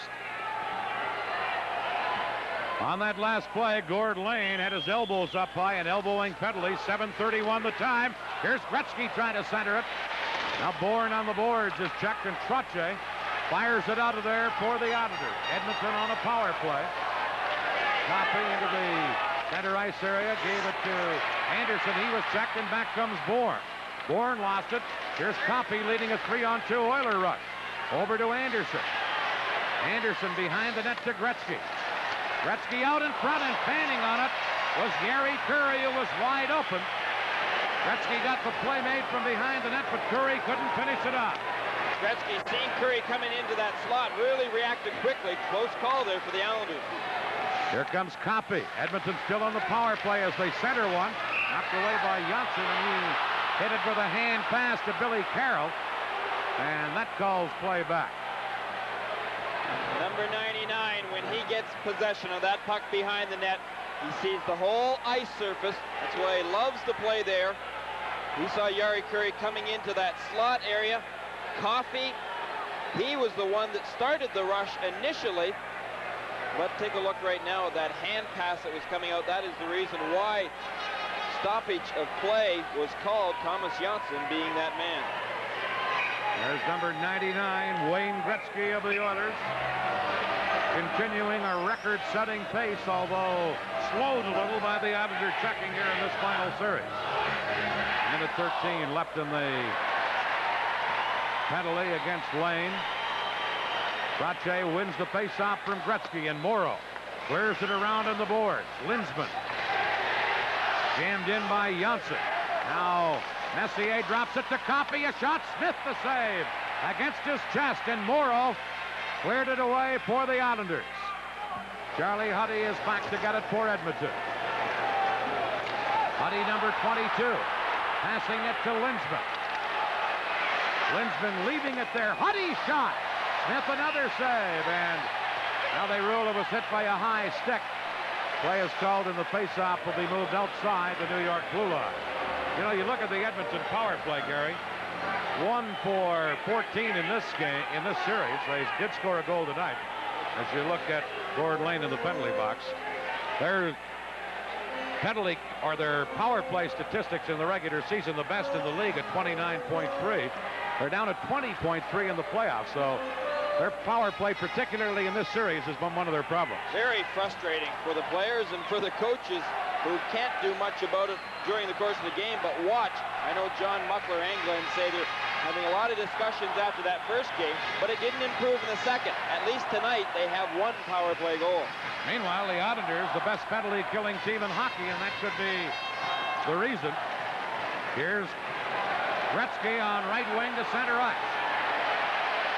Gretzky taken out of the play. Puck comes loose to Coffey. Coffey centered.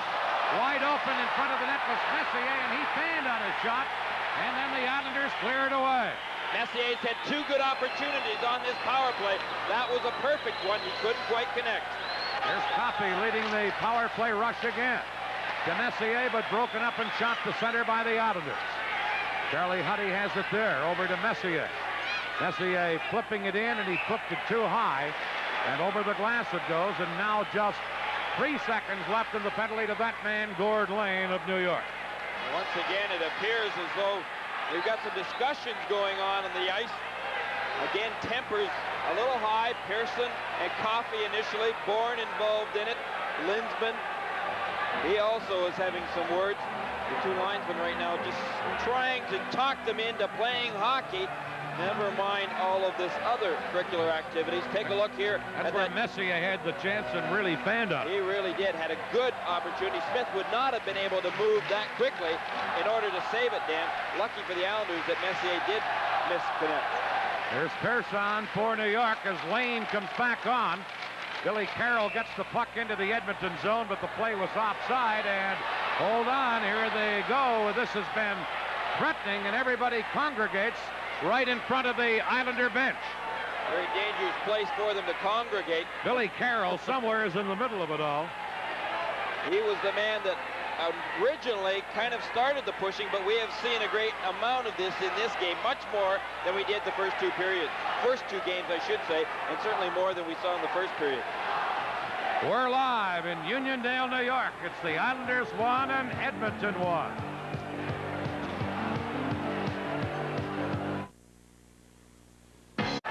A 1-1 game, 10:26 left here in the second period. Face off at the Edmonton blue line as Dennis Potvin flips it in for New York. Randy Gregg is there to get it. Gregg shot at the center. Potvin knocking it down.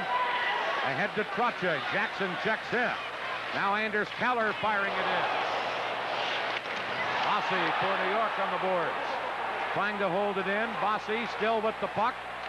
Now gets help from Keller back to Mike Bossy. Bossy finally checked by Hunter and Jackson. Feeds it to center ice, and here comes Cote number 14 in front to Hunter. Shooting, and Smith went down and made the save, and Trottier comes up with the rebound. Close puck, Randy Gregg in, pinching from the point to hold it in. Now Potvin trying to clear. Going to be a penalty against Edmonton. A delayed penalty coming up as Lane feeds Trottier. Trottier dropping it to Potvin. Broken up, and now as Pat Hughes gets the puck. Play is called, and a penalty coming up against the Edmonton Oilers. And I believe against Hunter. Dave Hunter is the man that will go to the penalty box for the Oilers. Elbowing is going to be the call. He took a real run, though, at Dennis Potvin. That elbow obviously must have been high. 2 minutes for elbowing is the call. Now we will see the New York Islanders on their opportunity on this power play. An elbowing penalty, 10:32 of the second period against Hunter. This game is up for grabs, Gary Green, 1-1, and now the Islanders get a chance on the power play, and they're at 24.7%, but in the playoffs, 0 for 8, or in the series, 0 for 8. Well, there's the replay on that penalty. We see Hunter crashing into the boards. Actually, they have been putting a lot of pressure on Potvin. 2 men on top of him at all times.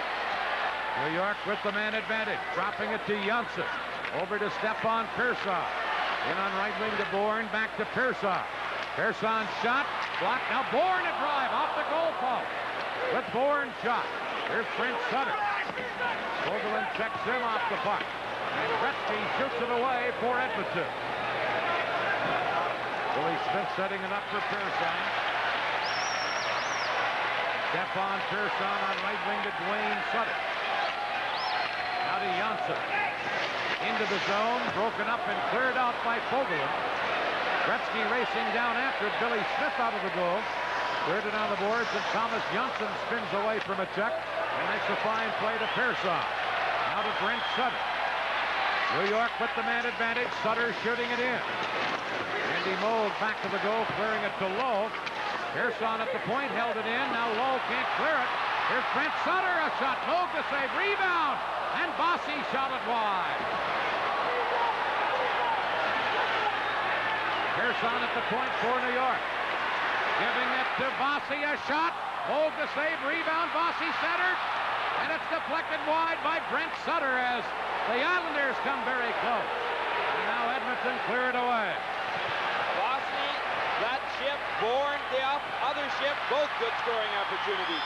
Here's Trottier to Bossy, trying to center it, but the whole play was offside at the Edmonton blue line.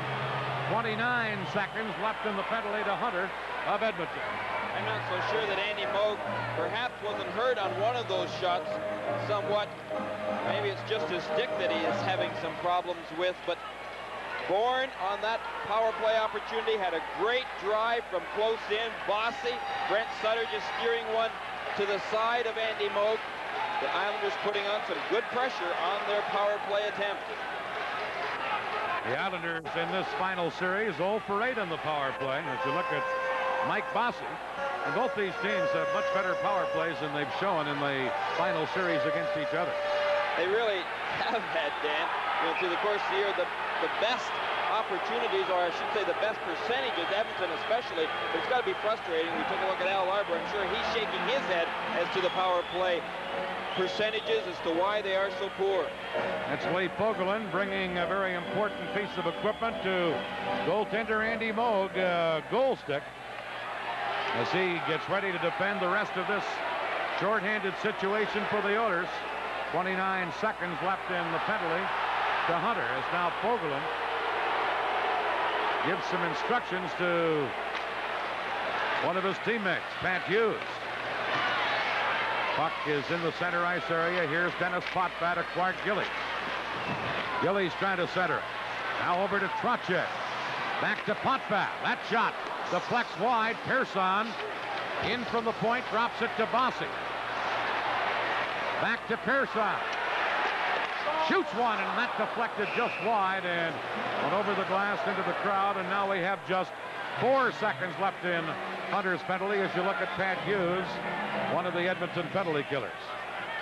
Edmonton right now doing a good job of keeping that puck out of the net, but Andy Moog has had some problems in front. He's got big Clark Gillies, who is just now leaving the ice, but Clark Gillies was right in front of him trying to screen, as was Trottier. The Islanders plot, obviously, trying to get that puck back to the point, letting Potvin getting an opportunity to shoot whenever he could, being difficult for Andy Moog to see when Trottier and big Clark Gillies are standing right in front of you. Goring ready on this face-off against Ray Cote. Goring gets the puck into the Edmonton zone, and Randy Gregg has it. Gregg shot at the center. Thomas Janssen now clearing one. Comes near the Edmonton line. The Oilers are back at full strength. Jackson shot at the center. Janssen has it there to Ken Morrow. Now to John Tonelli. To Thomas Janssen. He's upended at center ice. Shot in by Edmonton, but the play is offside. Pat Hughes on right wing in ahead of the pass at the Islander blue line. Well, if Pat Hughes had just stayed about 2 strides back of that blue line, it could have meant a breakaway opportunity for him, but the Oilers did the most important thing. They killed off that penalty. The Islanders once again coming up cold on their power play attempt. Face off in the center ice area. Thomas Janssen for New York in this 1-1 game. Gets it to Goring at center, and he shoots it in. Ball copy there to clear it. Taken now by Huddy, ahead to Dave Lumley, number 20. Now to Tom Ralston. Ralston trying to break in. Morrow tied him up. Ralston centered it. Janssen knocked it down. Now Coffey a shot. Smith a big save on Paul Coffey. And here comes Butch Goring for New York. Goring all over the place as he twists and turns. Now drops it to Morrow. To Janssen, to Bob Nystrom, who flipped it in. Paul Coffey had a big chance moments ago. Clear as one. The puck going into the Washington, or into the Islander zone for Gord Lane, who used to be with the Washington Capitals. Cleared at the center. Coffey dumps it back in, but that's called in an offside, and then Coffey and Nystrom collided after the whistle. I mentioned earlier, Dennis Potvin seems to be getting a lot of attention by the Oilers tonight, Dan. Every time they dump the puck in to his corner, there are two men in on top of him quickly. I think that's very obvious, the reason why they want to put a lot of pressure on him, try to avoid him handling that puck, and maybe just trying to wear him down somewhat. He's been very, very valuable for this Islander team in playoffs. Here's Linsman working it to Messier, shoots! And he shot it wide with a low drive. Now Fogelin from the point. Lane blocked that, and Dwayne Sutter feeds Brent Sutter. Into Bob Bourne, broken up by Fogelin. Brent Sutter again. Into Bourne in the corner. A jam up there, and now Brent Sutter and Linsman almost got into it. The Oilers work it to Willie Lindstrom. They head to Messier. Now to Linsman. Linsman stops on a dime, leaves it for Lindstrom. He's checked. Here's Kevin Lowe with a shot wide. Now Mark Messier back to the goal. Potvin comes up with the puck. Cleared it. Fogelin held it in. Back to Messier. Mark Messier centered. Lindstrom shoots wide. And Dennis Potvin for New York then clears it out of there. And Lowe goes back to get it. Kevin Lowe, a lengthwide pass around in the boards to Mark Messier. Trottier took it away from him. Trottier to Gillies. He's checked by Lindstrom. Now to Messier. Messier flipping it in. This is Potvin back to get it around in the boards to Ken Morrow. Morrow shot at the center ice. Randy Gregg passing to Gretzky. Gretzky flipping it back into the Islander zone. Ken Morrow trying to clear it. Jackson knocks it down. His shot went off Anderson's skate. Now Gregg behind the goal to Gretzky, intercepting Potvin. Stolen by Gretzky. He centered it, but then Morrow broke it up. And the Islanders are able to clear it. A 1-1 game. Gretzky for Edmonton. Passing to Curry. Harry Curry on right wing. Leaves it to Glenn Anderson. Shot it high off the glass. And Potvin for New York. Feeds Fossey. Fossey poke check by Huddy. Now centered it. Right back come the Oilers with Gretzky. Gretzky shoots one. Smith a stick save there. And he grabs the puck back of the net as Anderson went in to try and poke it loose, and then Morrow gave Anderson a poke or a push behind the net. Billy Smith really had to stretch it out in order to hold that puck behind the net area. He has to stay on his side of the goal crease, or the goal line, I should say. Watch as Gretzky takes that shot. Smith deflects it easily off into the corners, but here's where he had to stretch. You notice Smith keeps his foot on in the crease area, but all he has to do is keep his foot actually this side, the center ice side of the goal line, in order to avoid a penalty for delay of the game. Anders Keller scored in the first period for New York. Gary Curry has scored here in the second for Edmonton in a power play, and it's 1-1 as Pearson clears at the center to Trottier, now to Butch Goring. Goring trying to drop it back. Semenko intercepts that, and Dave Semenko, number 27, leads an Edmonton rush. Shot in, Smith clearing it aside. Charlie Huddy now behind the goal. Semenko can't get to it, and the Islanders work it to Bob Nystrom. He shot at the center ice. Coffey works it to Lumley, who flips it into the Islander zone. Pearson back to clear to Bob Nystrom. Nystrom, number 23. Flips it in. Coffey going back. Coffey with a pass over to Ralston. Now to Pat Hughes. Hughes at center ice. Over to Huddy. Charlie Huddy moving in. Huddy trying to center one. Did. Now Hunter in behind the goal. Here's Hughes getting it in front. Now Tom Ralston a shot. Smith the save, and he cleared the rebound to Potvin. He tried to shoot it out. Now Cote shoots one, and he blasted it wide. Huddy at the point. That shot wide of the target, and John Tonelli shoots at the center to Butch Goring. Goring with a low shot wide. Nystrom after the rebound. Tried to tuck it in under Moog, and Moog made the save, and the Oilers clear it.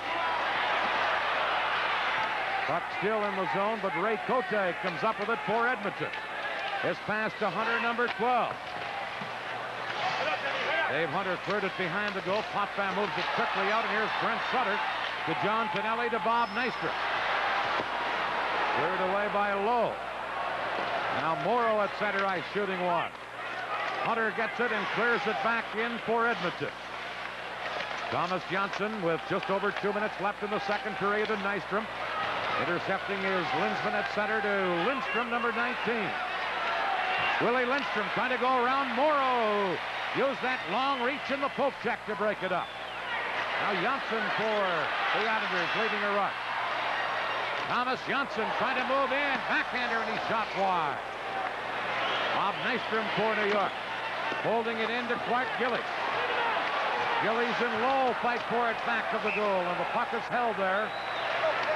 And this game right now is up for grabs and on the verge of going either way. Both teams in a dogfight at this point.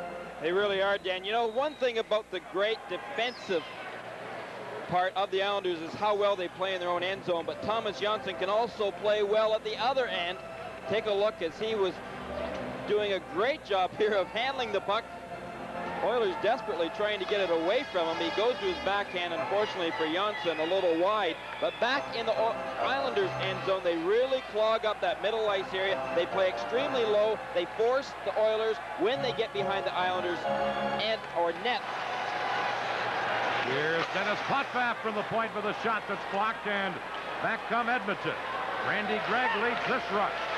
Gregg trying to drop it back, did to Yari Curry. Curry centers to Gretzky, but it's tipped away, and Bourne leads an Islander rush. Bourne able to clear it in, and Curry, number 17, has it for Edmonton. Checked by Dwayne Sutter.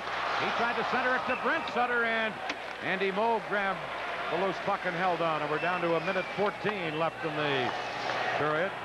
In our intermission, Al Albert's going to talk to a guy that played, a few games in the league. Maybe even set a couple of records. You probably have never heard of him. What's his name? Gordy? Well, Howe's the last name. Howe. Oh, yeah. I knew it had come to me. What a treat Al Albert will have. I guess you have to call Gordie Howe Mr. Hockey.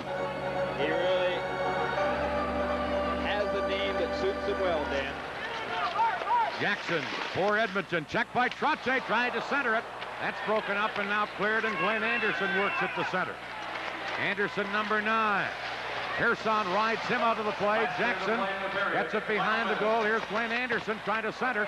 We're in the final minute of the second period. Edmonton trying to put some pressure on. Now Jackson at the point, and big Dennis Potvin blocked that. Now Jackson, another drive. Smith the save. Here's Jackson again. To Gretzky, now to Curry. Smith the save. And the Islanders clear it, and Billy Smith comes up big again. Back is Gregg to try and clear it out for Edmonton, and then as the Islanders carry in, the play goes offside. 33 seconds left here in period number 2 as Wayne Gretzky heads for the Edmonton bench. Number 99 and his teammates really had some good opportunities in close on Smith. Trotze being out there on that last shift against him. Billy Smith coming up big once again, but we noticed on that last shift the number of good chances close in, and that's where the Oilers are really dangerous, close in around the net. They're quick, they can pass well, and they oftentimes will make that extra move in order to get into a better shooting position.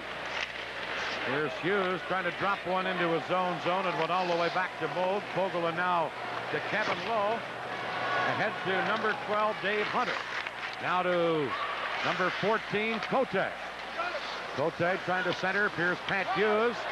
Hughes gets it in front of the net. Tied up by Janssen, and Goring comes back for New York. 10 seconds left in the period. Goring to Nystrom. And Kevin Lowe broke it up and cleared it for the Oilers. Morrow to Janssen. We're down to 2 seconds left as Janssen shoots it in, and there is the buzzer to end the second period of Game 3 of the 1983 Stanley Cup Final. The Islanders scored in the first period. Edmonton scored in that second period. 14, Islanders 5. Coming up, our interview with Mr. Hockey, Gordie Howe. The shots on goal in that period favored Edmonton. 14-5 in the game. 25-15 in favor of Edmonton. But it is a 1-1 game. After 2 periods, that is the score. Stay tuned for Al Albert's interview with Mr. Hockey, Gordie Howe. 2 periods of the Nassau Coliseum. It's the Islanders 1 and Edmonton 1. Harry Curry early in the second period tying this game up at the end of 2. Against the Edmonton Oilers and the great one, Wayne Gretzky, the Islanders looking to make it 3 in a row on their way to 4 straight Stanley Cups. And Wayne Gretzky, not the only great one in National League history. Another one sitting with me right now. Mr. Hockey, he's called. We'll take the great one, Gordie Howe. I thank you for joining us in between periods. I know you are enjoying this series, taking this one in, also representing Emory Worldwide, and you have a presentation tomorrow. Right. We're going to Mr. Curry, as a matter of fact. A younger Charlie Huddy, I should say, a young man out in Edmonton, was a plus-minus winner this year. We're very proud of the fact. You know, it's so often sometimes a player that's really truly hasn't got a home, all of a sudden somebody can not believe in him and put him in a lineup and he comes up a winner. And it's just a makeup of what makes a hockey player. Give the guy a break and boy, they'll play their hearts out, what you're seeing here tonight. Charlie Huddy with a plus 62. It's a plus-minus award, and he will get that trophy tomorrow. The other kid he had didn't have such a heavy number on his back. He might have been. But Gretzky is right behind him with the 60. I know Gretzky helped himself out, I think, more than Charlie. Right. Well, the kid's phenomenal, you know, and it's he made a couple of rushes tonight, and I know there's a young man going to be with the Lanny McDonald who had a fantastic year, and he can attest to the greatness of the kid because they unfortunately ran up against him in the playoffs. He can do everything in the game of hockey. But he has no goals against the Islanders, Wayne Gretzky, in these 3 games, and tonight had several very good opportunities. When does the frustration of being stopped time and again get to you?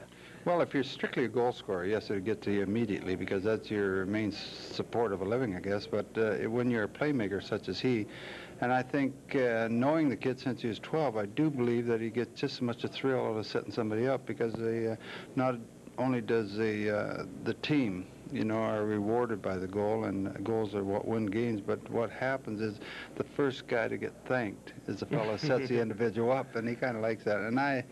And I know I see him, you can tell that when he gets a little fidgety out there, the gloves, the elbow pads, the skates, and then back to the helmet, and you can tell when a little bit of pressure's on. It's not really true pressure, I don't believe, with the Wayne Gretzky. What I do believe is the frustration of not being able to do more for his teammates, and gosh, only knows how much he's done over the few years, and for hockey itself.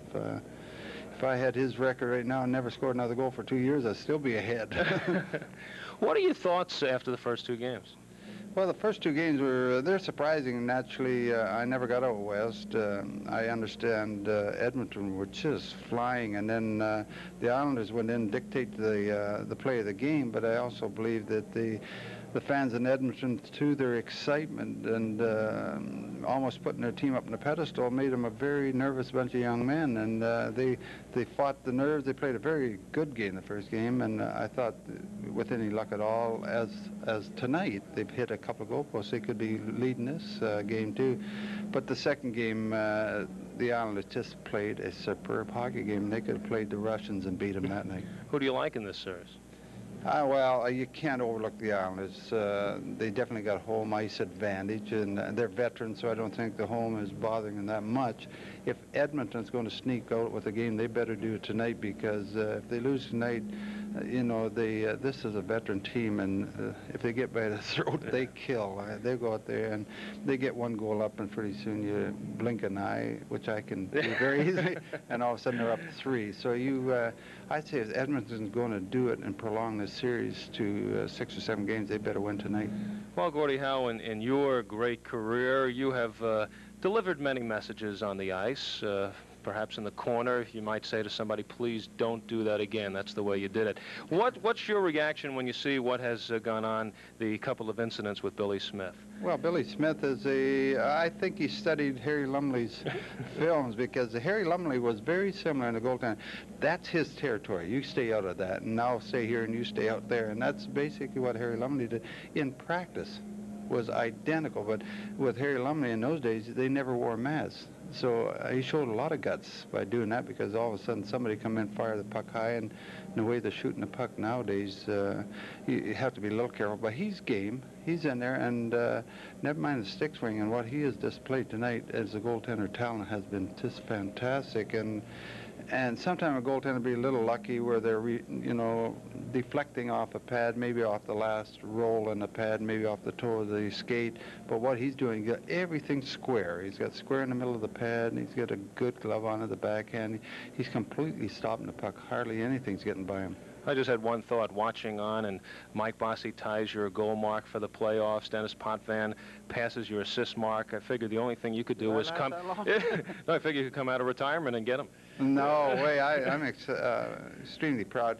It's you know, with now with the game being built around scoring, it's really nice to see, because actually the seats I'm sitting in are very expensive seats, and I'm fully entertained. And what makes it is the near misses and the good plays and the goals. So that's more power to those kids. You know, I appreciate Potvin. I definitely appreciate young Bossy. Well, the ambassador for Emery Worldwide, who will make the Emery Edge presentation tomorrow at the Stanley Cup Luncheon. Gordie Howe, the original Grade 1, thanks for joining us in between periods. Thank you. As everybody said, I'm half as good. There was a 99 out there now.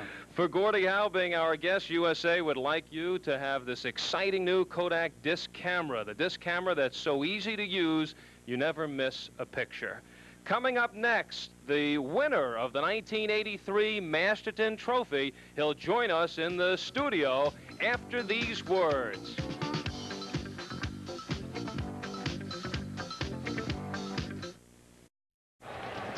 After 2 periods of play at the Nassau Coliseum, it's the New York Islanders 1, the Edmonton Oilers 1. The only scoring play in the second period, a power play goal by Gary Curry, his 7th of the playoffs at 1:05. Second period was dominated by the Oilers. They outshot the Islanders 14-5, and here's the only goal.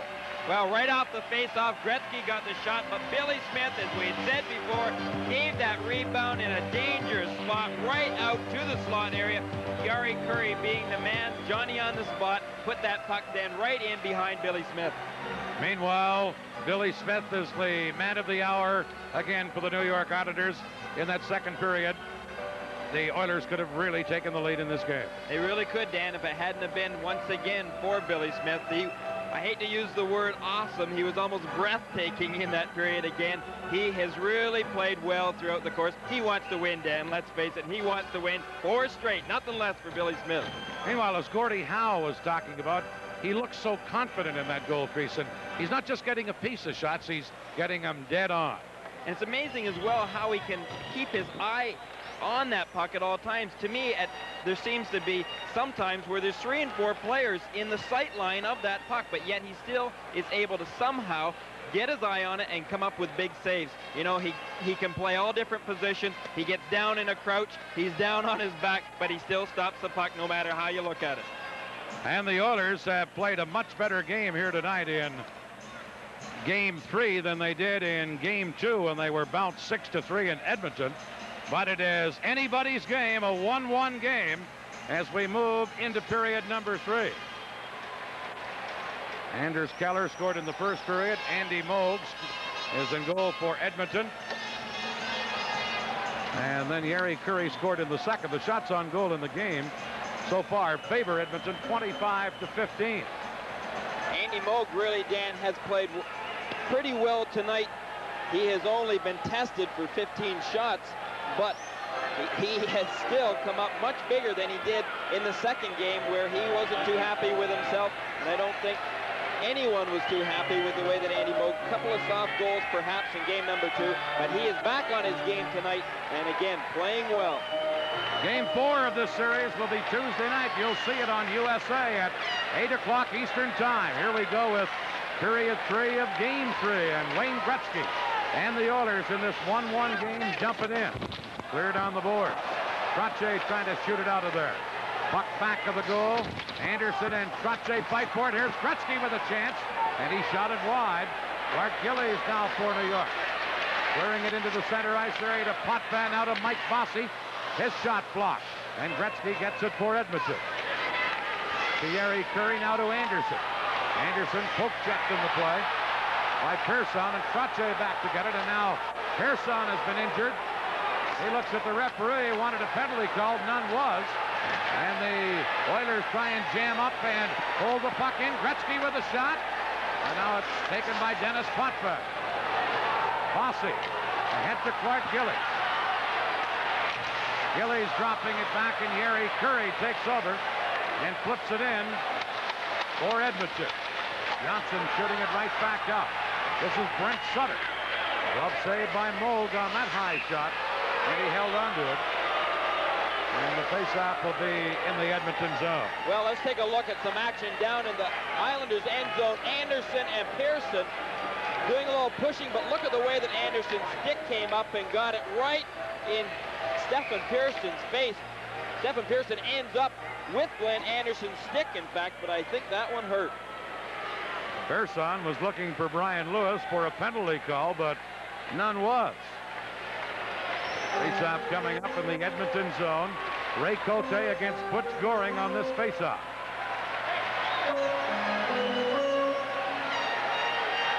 Linesman Ron Finn getting both players set. Puck is dropped. Goring gets it back to Janssen. He gets it into the corner, and Gregg shoots it around to the board. John Tonelli stealing it. Centered it. Nystrom held it in. Now Randy Gregg clears it, and the Oilers work it to Pat Hughes. Now to Hunter, number 12. Into Cote, a shot. Smith the save. And Tonelli clears the rebound. Puck in behind the goal. Morrow jamming in there with Hunter. Now it's centered, cleared away by Smith. Goring trying to shoot it out. Gregg held it in for Edmonton. The Oilers trying to put some pressure on. Drop it to Randy Gregg. A drive.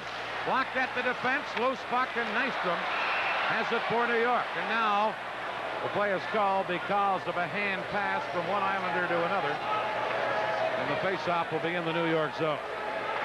Well, as we take a look at a fine young defenseman for the New York Islanders, Thomas Janssen, he has played extremely well this season. Al Arbor very happy with the way that he has progressed. He has, at some points in times in this Stanley Cup playoffs, he has been the Islanders' most valuable defenseman for certain games. But then again, he's got Dennis Potvin that is taking most of the pressure off as far as the most valuable defenseman for the Islanders. Here's Messier winning a face-off to Copy. That shot, Smith got a piece of it. Pearson now clears, and Dwayne Sutter pokes it to center. Copy back to get it, works it to Linsman. To Messier. Now back to Linsman. He's bumped by Langevin and knocked down, and Big Dave Langevin shot it to center ice. There's Brent Sutter. Now to Bob Bourne. Bourne cutting in. Cuts right behind the net and then lost control of it. And Messier speeds back for Edmonton. Over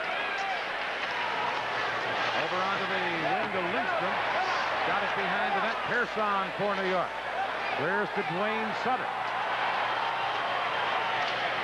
At center ice to Brent Sutter, who circles back. Brent Sutter, the younger of the two Sutters, a long shot, Moog to save, and Wayne Gretzky has it. Thierry Curry. Curry clearing it to Messier, back to Gretzky, and intercepting that is Dennis Potvin. Ahead to Brian Trottier. Vogelin rubs Trottier out of the play on the boards. The Islanders get it back to Potvin. Potvin drive, Moog to save, rebound. Cleared by Moog into the corner. Here are the Islanders, Bossy to Caller out in front. Now Trottier loses his stick, and Bossy dropped it to Potvin. Puck at center ice. Mike Bossy carrying back in. To Trotche. Back to Bossy. He missed it. Gord Lane at the point of the shot. That deflected wide. Center to Keller, who was open but fanned on it. And back come Edmonton. Trotche breaks it up at center ice, and here's Nystrom. He's knocked down at the blue line. The Oilers coming up with it, and Lee Fogelin has it for Edmonton. Now Lowe went to clear it. Nystrom held it in. Here's Nystrom into forecheck. Puck held on the boards now, and Lowe clears it to Hunter at center. Hunter circling back, has to flip it back into the corner.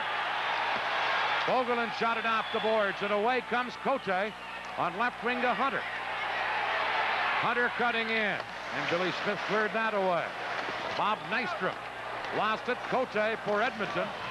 In behind the goal, but a good play by Janssen to break it up for New York. And now to Ken Morrow. To John Kennelly. Into the Edmonton zone, but broken up by Hunter. Here's Cote to Pat Hughes, number 16. Hughes trying to go wide. Backhander, and Smith makes the save, and Janssen clears it to center. Racing after it is Brent Sutter. Trying to go around Jackson, and Don Jackson took Sutter out of the play. This game going at a furious clip at this point. Hughes takes a hard hit from Langevin, but cleared it to Hunter. And now play is on into the Islander zone. The fans thought that a penalty was being called, but none was. Back comes Dwayne Sutter. He centered it. Cleared away by the Oilers. Now Bourne centers. Pearson at the point. Shooting. They score! Bob Bourne!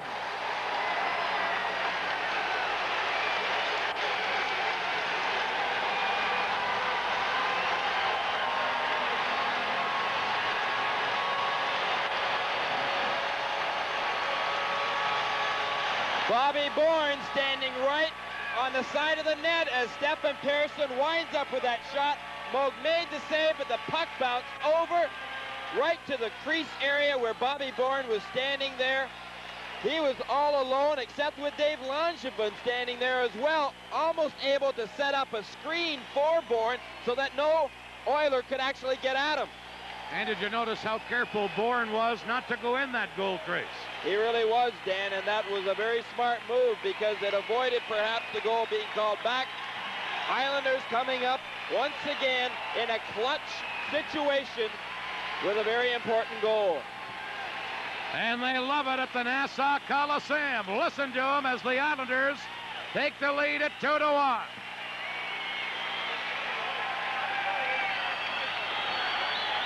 Here we go as we move back to the live action of this third period.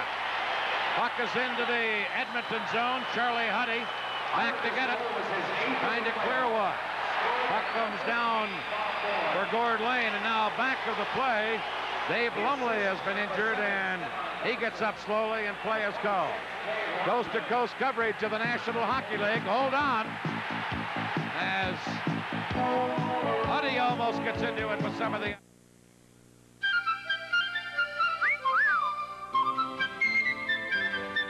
Fresh and clean as a whistle. That's Irish Spring. Fresh and clean as a whistle.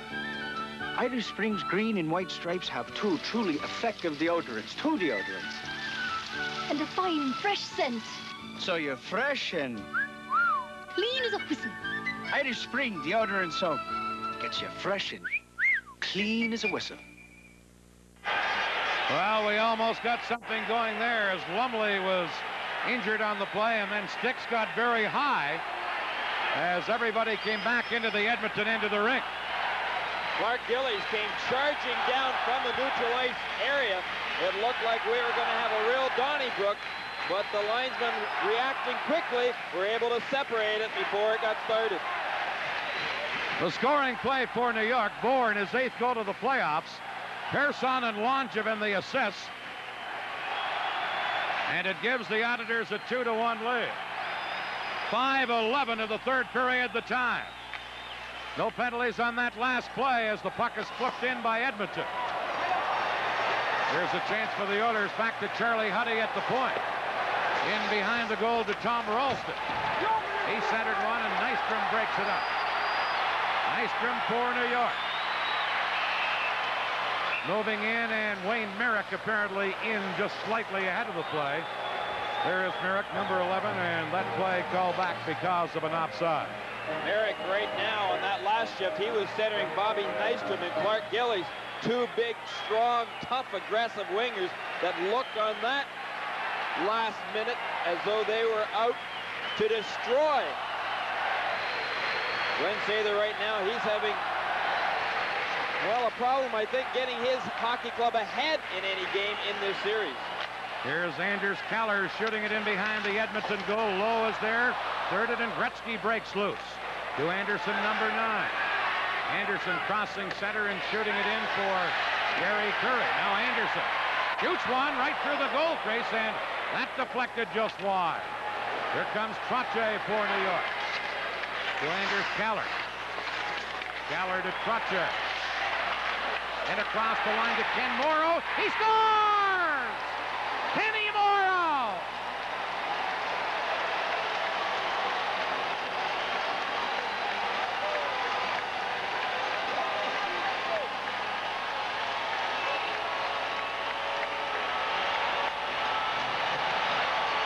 Well, this is a shot very similar to Dave Semenko's goal in Game 2. Caught the goaltender off guard. In this case, it was Andy Moog. Good wrist shot by Morrow. Look, just flicks it from the slot area, but it catches the open area. From that particular angle, Andy Moog thought that he had the short side covered, but it wasn't covered. And in fact, had enough room for it for Kenny Morrow to find an open space to put the Islanders ahead 3-1. Ken Morrow's fourth goal to the playoffs. Trottier gets an assist, as does Anders Keller. 6:21 of the third period at the time, and a 3-1 Islander lead. And these Oilers are in trouble here. They're down 2-0 and down in Game 3 by a 2-goal margin. The Oilers bunch up and try and forecheck, but Langevin fell on top of the puck. With the score, New York 3, Edmonton 1. We'll pause right here. In the last known photograph of the Dalton gang, Bob and Grat Dalton are both wearing Levi's original blue jeans. They probably never gave their choice a lot of thought, and 100 years later, Levi's jeans still give you a lot not to think about. Workmanship that'll never let you down. Comfort you know you can count on, and style that fits in without question. Levi's jeans. The more you think about them, the more you realize you don't have to. The New York Islanders 3, the Edmonton Oilers 1, 13 minutes, 22 seconds left here in the third period. That goal by Ken Morrow is fourth of the playoffs, his second of this final series. And what a big one that is. Here is a loose puck at center ice as Randy Gregg chases back after it. Over on left wing to Jackson. He shoots it to the Islander line. Dave Langevin trying to clear it to Pearson. And the Islanders clear at the center. Bob Nystrom after it. Now picked up by Goring. Here comes Goring trying to break in. He shot it wide as he was upended, and then he looked back and thought a penalty should have been called. Now Nystrom steals it. His shot is high off the glass. Hunter for Edmonton to Cote. A 2-on-2 Edmonton break. Cote trying to flip it through, and Stefan Pearson gets it for New York. To John Tonelli. Dave Langevin works it to Tonelli, now to Nystrom. And Bob Nystrom fires it into the Edmonton zone. Back to get it for the Oilers is Linsman to Messier, back to Linsman. Kenny Linsman speeding into the Islander zone. Passing it over, Messier, a shot. Smith, another big save. And it's cleared away by New York. Huddy back to touch it, icing McCall. Billy Smith has a 1.50 goals against average in this final, and you see why. And for our local affiliates, we pause here. Another great tennis event hits the USA screen tomorrow night from Dusseldorf, West Germany. It's the very competitive World Team Cup. And the American entry is as powerful as ever. Semi-final action will commence at 6:30 p.m. Eastern 3:30 Pacific. Then the finals comes your way Monday night at 8 p.m. Eastern, 5 Pacific. The best tennis found anywhere is found right here on the USA Network. With Al Albert and Gary Green, this is Dan Kelly. Third period action of Game 3 of the '83 Stanley Cup Final, and the Islanders win a face-off and clear it to center. Wayne Sutter flips it into the Edmonton zone. Charlie Huddy back together. Coffey behind the goal to Huddy. Huddy on the right wing boards to Lindstrom. He shot it to center. That's knocked down by Potvin. Now a loose puck near the Edmonton line, taken by Bourne. Here's Bob Bourne with a shot. Moog to save. Now centering pass to Sutter from Lane is knocked away. Bourne holding it in to Dwayne Sutter. He tried to center, and Messier comes back for Edmonton. Messier leaving it for Willie Lindstrom. Lindstrom upended, and New York will get a penalty here. And as they get possession, now play is called. And Edmonton will have a power play chance out of this.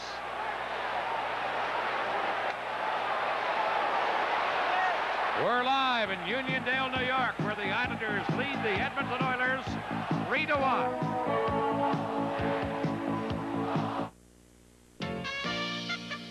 Introducing the new front-wheel drive Toyota Camry. It does not have a fireplace, but it does have living room, elbow room, headroom, tow room, family room. For families who are a size above average, for families who like to spread out. There's lots of feet for your feet, lots of living room for anyone, and a tough new engine with quick pickup and great mileage. The new Toyota Camry, not just the family car, the family Camry. Oh, what a feeling, Camry. Toyota. There's Bob Bourne in the penalty box for New York. Tripping the call, 8:34, or 8:39 the time, I should say. And here's the penalty. Well, Bourne here stretching it out, ends up tripping Lindstrom, and that is exactly why the Oilers right now will have a chance to perhaps get within one goal of striking the Islanders. Down 3-1. Edmonton with a power play chance. Bourne, meanwhile, scored a big goal to give them the lead. And then Morrow gave them a 2-goal lead. Bourne has been their leading scorer in these playoffs with 27 points. There's Butch Goring breaking up a play at center ice. Puck shot in, knocked down by Glenn Anderson. Anderson getting it in across the line. Broken up, and Goring picks an opening and clears it down the ice. This is Paul Coffey.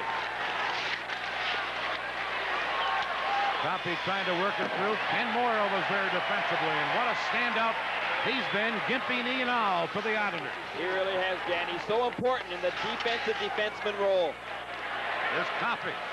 He's poke checked by Morrow. Now Anderson tied up. Coffey in the corner. Back to Curry at the point. Curry checked in the play, and Trottier breaks out for New York. Hit across the line. He's checked, and Anderson gets it for Edmonton. Glenn Anderson ahead to Gretzky. Back to Anderson. Ken Morrow is there again defensively for New York. This time Curry checked him. Here's Fogelin over to Lowe. Centers to Curry. In front, Gretzky shot it just wide. Now Gretzky again trying to center. Billy Carroll intercepting that. And then Carroll fires it down the ice. And the Islander penalty killing is a very big factor here. It really is. You know, on that last opportunity by the Oilers, Glenn Anderson had lost his stick. That almost means a 4-on-4 situation. Here is Lowe for the Oilers, firing it in. 10 seconds left in Bourne's penalty. Held in by Fogelin. Now a centering pass. Gretzky just missed tipping it in. Lowe behind the goal to Hughes. Pat Hughes flipping it in to Hunter in the corner. He's knocked down. The Islanders, Bourne out of the penalty box, able to clear it. It went off an Edmonton player, so there'll be no icing. And back is Fogelin. Just over 9 minutes left in regulation time as the Islanders punt back. Works it to Bob Nystrom. He skated off, and Lowe gets it for Edmonton. To Pat Hughes, clearing it to Tonelli. He centered one. Now Nystrom stole it. He shot wide, and Lowe gets it for Edmonton. Lowe with a pass that's behind Hunter and goes the length of the ice. Morrow is there to touch it, and we get an icing call on the play. For our local affiliates, we'll pause here. You're watching Stanley Cup hockey on the USA Cable Network. And now in the late stages of the third period, we start to think about the Stanley Cup star. Will it be the Islanders' Bob Bourne, who put the Islanders in front, Bourne the leading scorer for the Islanders in the playoffs, or Kenny Morrow, who added the insurance goal and has been a key factor for the Islanders in the playoffs?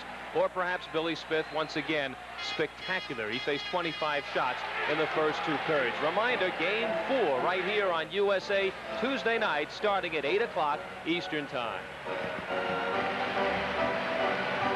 There you see the time remaining in regulation time, 8 minutes 37 seconds, a 3-1 Islander lead. If it ends this way, the Islanders would have a 3-0 stranglehold on this Stanley Cup final series. Here's Willie Lindstrom to Mark Messier. Messier into the corner with Morrow, now to Willie Lindstrom.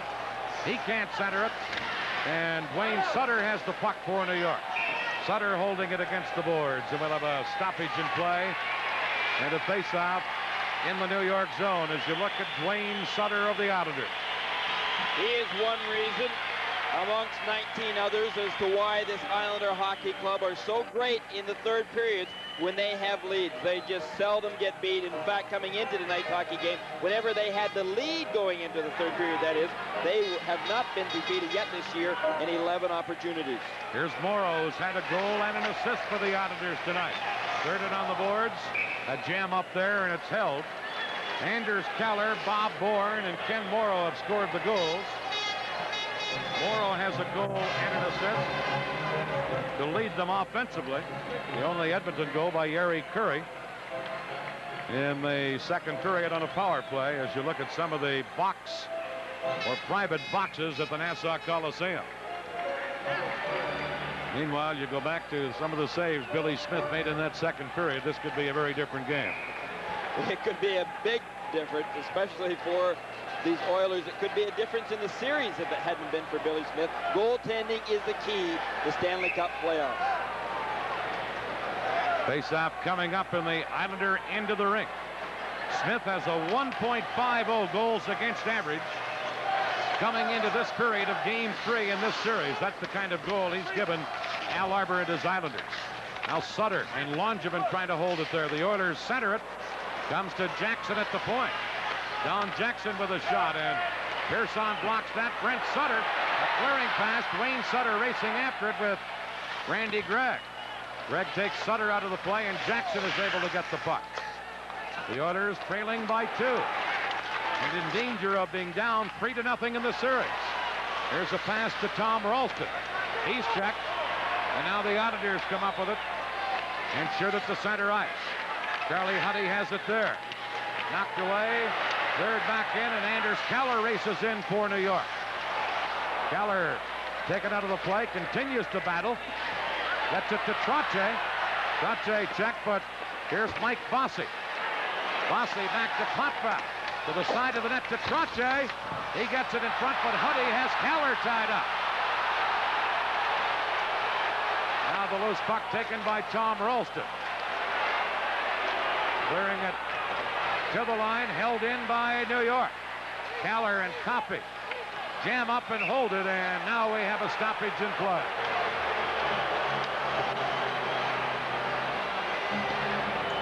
Game 4 of the Stanley Cup Finals between the Oilers and the Islanders will come your way Tuesday night.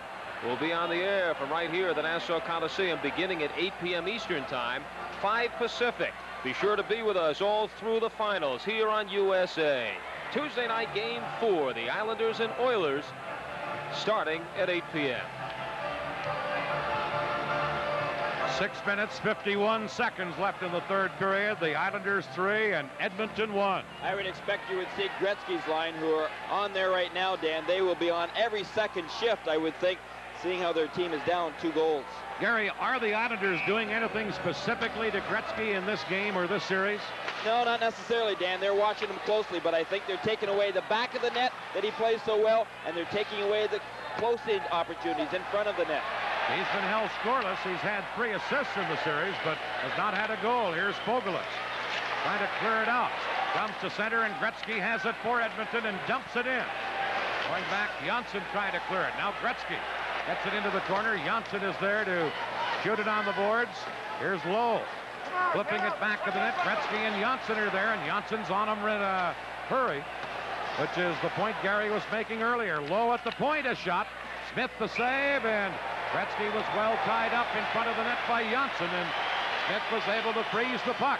Smith is so observant as well, Dan. You know, I think in that situation, he might have put that puck off in the corner to keep it going, but instead, he knew who was out there on the ice. Number 99 was close by. He wasn't going to give that guy an opportunity to perhaps get his first goal in this series against the New York Islanders. Gretzky has an assist on the first goal of the game, now has 37 in the playoffs, which is an all-time record. But in the 3 games has been held scoreless. Billy Smith coming into the 3rd period of Game 3 with a 1.50 goals against average in this series. And Mister, you can write down 1.50, and that tells you a lot about this series. It sure does, Dan, and especially against the Edmonton Oilers of all teams. The highest scoring team ever in the history of hockey, and they did it this year. Here's Thomas Janssen flipping it in. Yeri Curry is there for Edmonton. Passing it to Lowe. Lowe got to center. Checked by Anders Kaller. And now Kenny Morrow for New York with the puck. Played it off the boards into the Edmonton zone. Lowe is back to pick it up for Edmonton. Lowe on right wing to Curry. Here's Thomas Janssen breaking up another rush. And now leading one. Tabasi off his skate. Vogelin tries for Edmonton. To Gretzky. Gretzky trying to go around Brent Sutter. He drops it to Yeri Curry. Now to Messier. That shot went wide as Messier fired. Now another shot by Jackson, and Thomas Janssen held it against his chest with his arm. And that little guy has played some big hockey for the Islanders. He really has, Dan. He has also been under a lot of pressure in the corner areas. Al Arbour, I think, has got to be pretty proud of the way that his defense have really withheld a lot of forechecking by the Oilers, because in Game 1 and this game as well, Oilers have really dominated as far as play, time of play in the Islanders' end zone, but the score dictates something else different. There's Langevin for New York, trying to clear one down the ice, does, and it's going to be an icing call against the Islanders, and another face-off down in the New York zone now with 5:03 to play, as you look at Don Jackson, the Minnesota defenseman, who looks like he's found a home as a regular in the NHL. Well, as someone said today, no one really wanted Don Jackson, but I'll tell you, the Edmonton Oilers sure want him, and they want him for the future because he has played well as a sixth defenseman. Put him in his right spot, he has played well for the Oilers. From the face-off, Langevin coming up with the puck for New York as Brent Sutter won the draw, and Dave Langevin picks an opening and fires it down the ice again, only this time Brent Sutter races in after it, so there's no icing. Sutter was onside in the play. Gregg now pins him in against the boards, and the Islanders will force a face-off in the Edmonton end of the ring. You know, Dan, you talk about a guy like Don Jackson and Randy Gregg in the same light. They don't get a great amount of attention. Defensive defensemen that go out there and they kill a lot of penalties, are used in defensive situations. They don't pinch a great deal. They kind of tend to back up and play it very cautiously. But those type of defensemen are important to round out your hockey club. They're not like the Huddies and the Paul Coffeys, but they are important to your hockey club. And this guy here, he is the most important ingredient to your hockey club. They're going to start calling him Mr. Man. Or Mr. Hockey. Mr. Goaltender. Billy Smith has been superb. Here is Dennis Potvin from the point with a shot wide. And Hunter breaks out on left wing. Ahead to Hughes. That's knocked away. Potvin now shooting at the center, and here's Tonelli, number 27. Trying to go around Charlie Huddy. He did. Nystrom a shot. Moog the save. And then Tonelli a shot, and Moog stopped that and held on to it. And there you see the hustle of Nystrom and Tonelli, and it almost paid off for New York with a goal. They aren't pretty to watch, Dan, but they sure are entertaining in the way that they give it so much effort out there. It is unbelievable. They're like bull terriers. They've got incredible endurance. Nystrom, Tonelli there gave Andy Moog some real problems. The Islanders 3, Edmonton 1, as the puck is now cleared down into the New York zone. Dennis Potvin back to get it, and an icing call against the Edmonton club.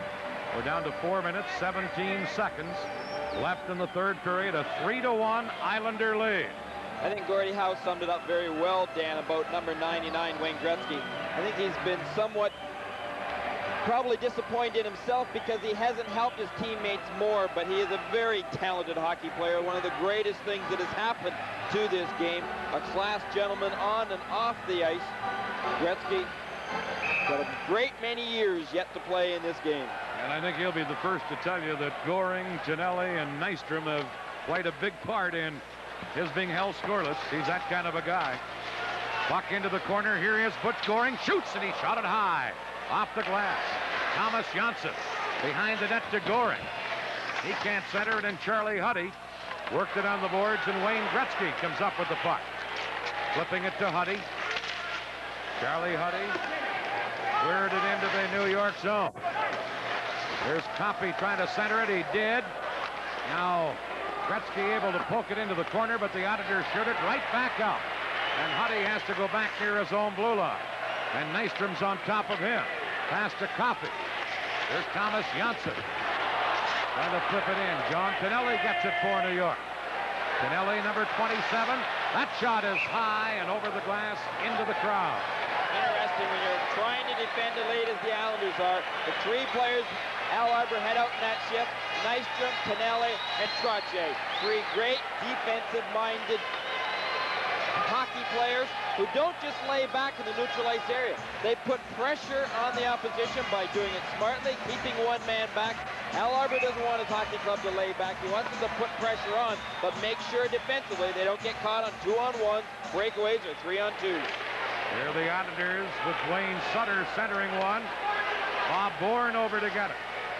Bourne for New York in front of, backhander by the score! And it's 4-1 for the Islanders. Wayne Sutter, I believe it was, that was ended up putting that puck in the net. Very difficult at times. Brent 21, Dwayne 12. Those numbers can get changed around, but let's watch closely. Brent in front of that net getting the shot off originally, but then it was Dwayne that kept pounding, I believe, in order to put it behind. Let's make sure by looking at it from another angle. Brent takes the shot, but is it held by Moog? No, it wasn't. It was loose, and Dwayne Sutter gave it that extra little pounce and push with the stick, and that push with the stick did some good as it went behind Andy Moog to put the Islanders in a very clinching 4-1 lead. And on the verge of going ahead 3-0 in the series. Wayne Sutter gets the goal. And the Islanders have a 4-1 lead. Bob Bourne gets an assist. So does Brent Sutter.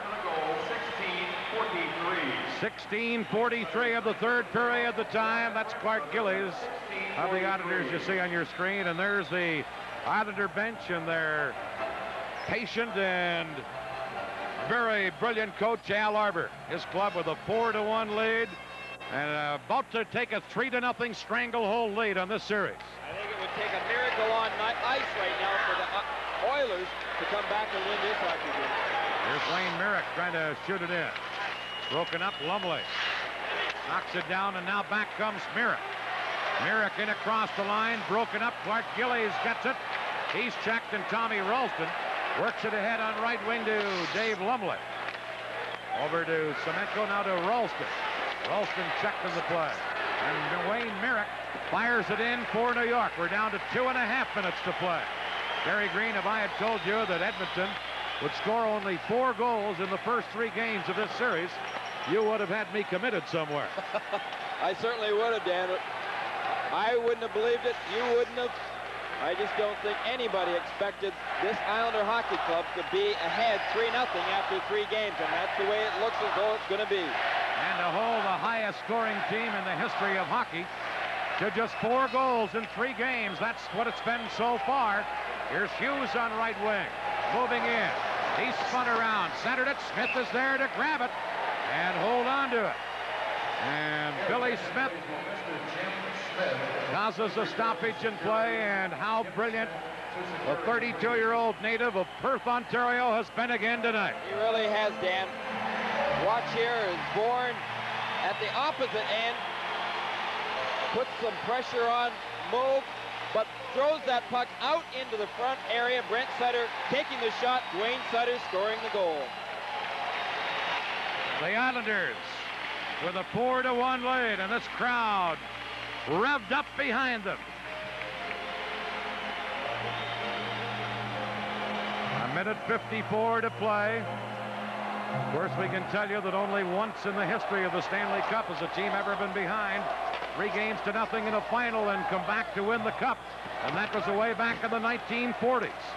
So that's seemingly the task the Edmonton Oilers will face, as the Islanders go after Stanley Cup number 4. Here's the centering pass, and Smith held it against the side of his goal. And we'll have another face-off in the New York zone with now a minute 36 to play. Billy Smith playing Stanley Cup playoff game number 101 and having some fun. How many times, Dan, during the course of the regular season have we talked about goaltending and said that it's important in every game, but once you come to playoffs, goaltenders, hot goaltenders, can oftentimes win you series. Well, I think Billy Smith in this series, if they end up winning it, will be the reason why. Face off in the Islander zone. Cote clearing it in behind the goal. Hunter in to try and get it. Now Coffey, and now the sticks go up on the boards. Morrow and Hunter trying to get at each other. And everybody from both teams gathers in the corner, including the 2 linesmen and the referee. I think Morrow jumped in there very quickly. Paul Coffey that's into the middle of it, too. Once Bossy was in there, Hunter was laying on a little shoulder, I think, a little bit too much weight on Mike Bossy. Morrow quick to jump in there. I mentioned that only once in Stanley Cup history has a team come back and been down 3-0. That was way back in 1942. The Toronto Maple Leafs lost the first 3 games of the series to the Detroit Red Wings. Came back and took the next 4, but that's the only time it's ever happened. Well, we take a look there of exactly why Mike Bossy was a little upset and why Ken Morrow was upset to see his very talented right winger on his hockey club getting mugged the way that he was by Dave Hunter. Glenn Sather and the Oilers, and the penalty on the play to Hunter, a holding call, 18:33 the time. So a 4-1 Islander lead, and now a New York power play, as the Islanders are about to take a 3-0 stranglehold lead in this best-of-7 Stanley Cup final series. Dennis Potvin for New York. He's also been very prominent in this final series and in the playoffs, as he usually is for the Islanders. Here's Butch Goring. He's checked now. Pearson to Bob Nystrom. Nystrom in the final minute of this game. Into the corner, getting it to John Tonelli. Tonelli trying to work it in front. Tonelli dropping it to Pearson. Over to Potvin. Into Tonelli, a drive, and Mo got a piece of that. Now Yeri Curry couldn't clear it. Here's Tonelli to Butch Goring. To Nystrom. That shot was a dribbler and was wide of the net, and Mo grabbed it and held on. And these Islanders are putting on a show for the hometown fans tonight. They really are, Dan. And Goring, Tonelli, and Nystrom on that last shift, there was no way they were going to let the Oilers, it seems, out of their own end zone. Tremendous pressure, great strength on that line, lots of determination. They may not have the greatest talent, especially when you're speaking of Tonelli and Nystrom, but they have one very great point, Dan, and that is they've got tremendous character. Here's Dennis Potvin with a shot block. Now Dwayne Sutter back to Potvin. To Thomas Janssen. Islanders on the power play and leading 4-1. Dwayne Sutter to Potvin. Shot. They score! Brent Sutter, I believe, deflected it. And it's 5-1 Islanders.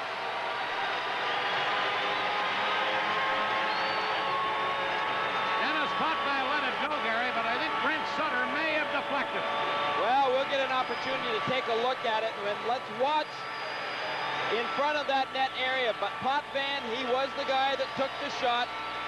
Let's follow that puck closely. Right in front of that net area. Well, it was difficult to tell, but it does appear that it went off of a skate anyway. Whether it was Brent Sutter's or Don Jackson's, we'll have to await the official announcement. Meanwhile, a power play goal for the Islanders, and it's 5-1 New York. Brent Sutter did get the goal on the deflection. Now with just seconds left, the Islanders clear at the center ice. The game is over. The New York Islanders defeat the Edmonton Oilers 5-1 and have a 3-0 lead in the 1983 Stanley Cup final. Do you think they're thinking Stanley Cup on Long Island? You see those cups all around this building, and it's no wonder why. Billy Smith, there's Al Arbor, the Islander coach. The last goal, Brent Sutter, his 10th of the playoffs. Dwayne Sutter and Potvin the assists. 1942 the time, and now some of the Oilers are into it, but the fans in behind the Edmonton bench, including Glenn Sather. And there's a melee in behind the Edmonton bench. Some of the police over there. Sather is on the bench, but pointing to some spectators who apparently were bothering he and some of his players. So the final score, the Islanders 5, Edmonton 1. Our post-game activities coming right up. Okay, guys, I was a little off. We're not on Route 35. We're on Jackrabbit Road. Jackrabbit Road? Yeah, we're not in Pennsylvania. We're in West Virginia. West Virginia. They got some great-looking steaks inside, and Lowenbrow on tap. Let's go. When you want the taste of a truly great beer, tonight, let it be Lowenbrow. He really lucked out this time. Hey, I knew we were Ever get the feeling you'd like your car to perform as well as it can? That's why stunt driver Tom Anthony uses mobile detergent gasoline. After all, a clean carburetor performs better. It's as simple as that. Mobile detergent gasoline. For your everyday driving needs. Tonight, after hockey, stay tuned for another fabulous edition of USA's Night Flight. Regular features like New Wave Theater. Also, Takeoff and Space Patrol will be on display. Plus, the electric music of ELO. That's Night Flight tonight at 11 p.m. Eastern, 8 Pacific here on USA.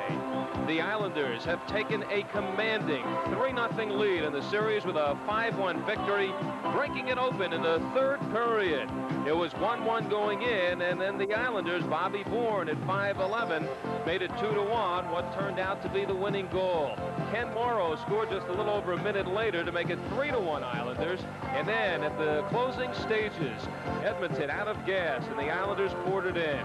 Dwayne Sutter, his 9th of the playoffs at 16:43, and Brent Sutter, his 10th of the playoffs at 19:42, and that was the final. The Islanders win it by the score of 5-1.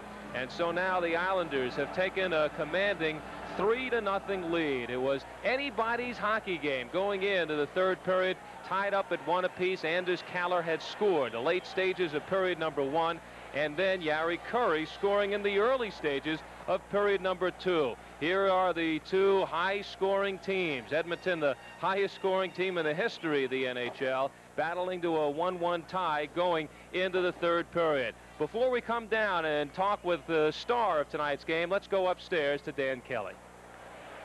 Okay, Al Albert. Final score, as you have told our folks, a 5-1 Islander victory, and the Islanders just owned the third period after Billy Smith stoned the Oilers in the first and second. Again, you know, you almost get tired of saying how great Billy Smith is, because it's true, but yet you run out of words to describe him, Dan. He has, again, played extremely well in this game, and he is the reason why, put all the credit not necessarily to him, but amongst all the rest of the Islanders, but when you come right down to picking the #1 guy, Billy Smith is the man. Meanwhile, other people in the Islanders tonight, Ken Morrow, Bob Bourne, on down the line, played brilliantly, and particularly in the third period when the Islanders just ran away from the Edmonton Hockey Club. No question about it, Dan. When you talk about the Islanders, you talk about a tremendous team effort. They've got great talent mixed with great character, and I think that is really the sign of a championship team. Let's face it, they have been champions the last 3 times, and it looks like they're going to be champions once again, unless a miracle can be pulled off. Can they wrap it up briefly on Tuesday night? You know, one thing about this Islander team, I think, whenever they are in a clinching situation whereby they've got to win or they want to win bad, I think you'll see them win. Okay, that's the thinking upstairs. Again, back to Al Albert and our star of the game, the guy that got the winning goal, Bob Bourne. And the guy who's the leading scorer for the Islanders in the playoffs with 8 goals and 20 assists, Bob Bourne. And, Bob, it is not over yet. It's not over till it's over, said Yogi Berra, and you still have one more game, but your prediction perhaps may be off. You said Islanders in 6. Well, that's a safe approach. I'm still not saying we're going to win it in 4, and it could easily be in 6. I think Edmonton's a great team, and, you know, we were lucky to come out of the second period tied 1-1, and it certainly wasn't a 5-1 hockey game. A tremendous frustration you could see on the part of the Edmonton Oilers. Well, I think we're changing their game plan a lot. I noticed in the third period in Edmonton, in the second game, they started dumping the puck in, and I've never seen them do that. And then in the first period here, they were doing the same thing, and I think that's a lot different from what they're accustomed to. Well, what opened it up in the third period is a 1-1 hockey game when Bob Bourne and his line with the Sutter brothers pounced on Andy Moog. Bob, could you describe it? I'm coming out of the corner here, and Steffi really lets one go, and it bounces up in the air. It comes right to my glove, and I put it down the ice and just stuffed it in the open corner. All right, we'll see it from another angle, and after this. As you see, I'm coming in here, and any sort of rebound, either Dave Langevin and I would have been there to stuff it in the net. So that turned out to be the winning goal in this game. The Islanders then opened it up for a 5-1 victory. A 5-1 score certainly did not tell the story of tonight's game. No, that's for sure, especially the first 2 periods, but I thought we completely dominated them in the third period, and I think our team kind of reacted the way we have all year when we have to go out there and win what we do.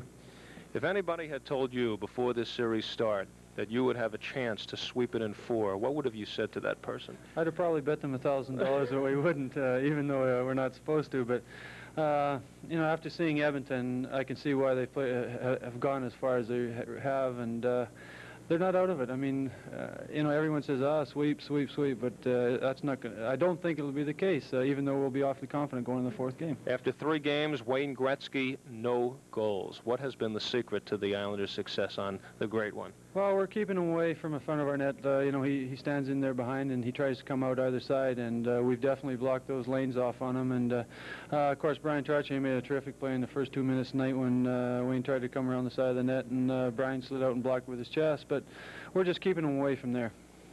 You know, 2 months ago, the Islanders going through a very rocky regular season. I would think many here, even in the Nassau Coliseum, would have never thought that you would even made the finals.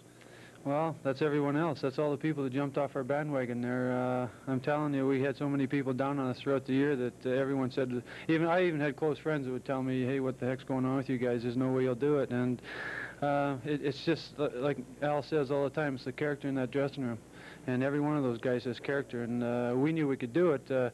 Our only concern was trying to get on a roll with about 15 games to go in the season, and we accomplished that. Well, the timing right for the Islanders so far this year. Bob Bourne with a winning goal, leading the Islanders to a 5-1 victory, and now a 3-0 lead in the series going to Game 4 Tuesday right here at the Nassau Coliseum. And Bob, we thank you for joining us, for being our guest and chosen the USA's Stanley Cup star. We'd like you to have this quartz analog watch by Timex, the MVP in watches. Timex believes that precision time making and great design are not expensive, just rare. Timex, we make technology beautiful. And from Norelco, this close-shaving Norelco Rototrack razor. It shaves you as close as a blade without the nicks and cuts. The Rototrack razor, tough on your beard, not on your face. From Norelco. And as an added gift, here's Ice Hockey by Activision, one of the hardest-hitting, toughest video games for your Atari 2600. Our congratulations to Bob Bourne, the winning goal tonight, leading the Islanders to a 5-1 victory. Tonight's game has been brought to you by Lowenbrau. When you want the taste of a truly great beer, there's really only one. Tonight, let it be Lowenbrau. By Mobile Detergent Gasoline for your everyday driving needs. By Toyota, who reminds you that it's a good feeling to buckle up for safety. And by Levi's Menswear, the makers of Levi's Action Slacks.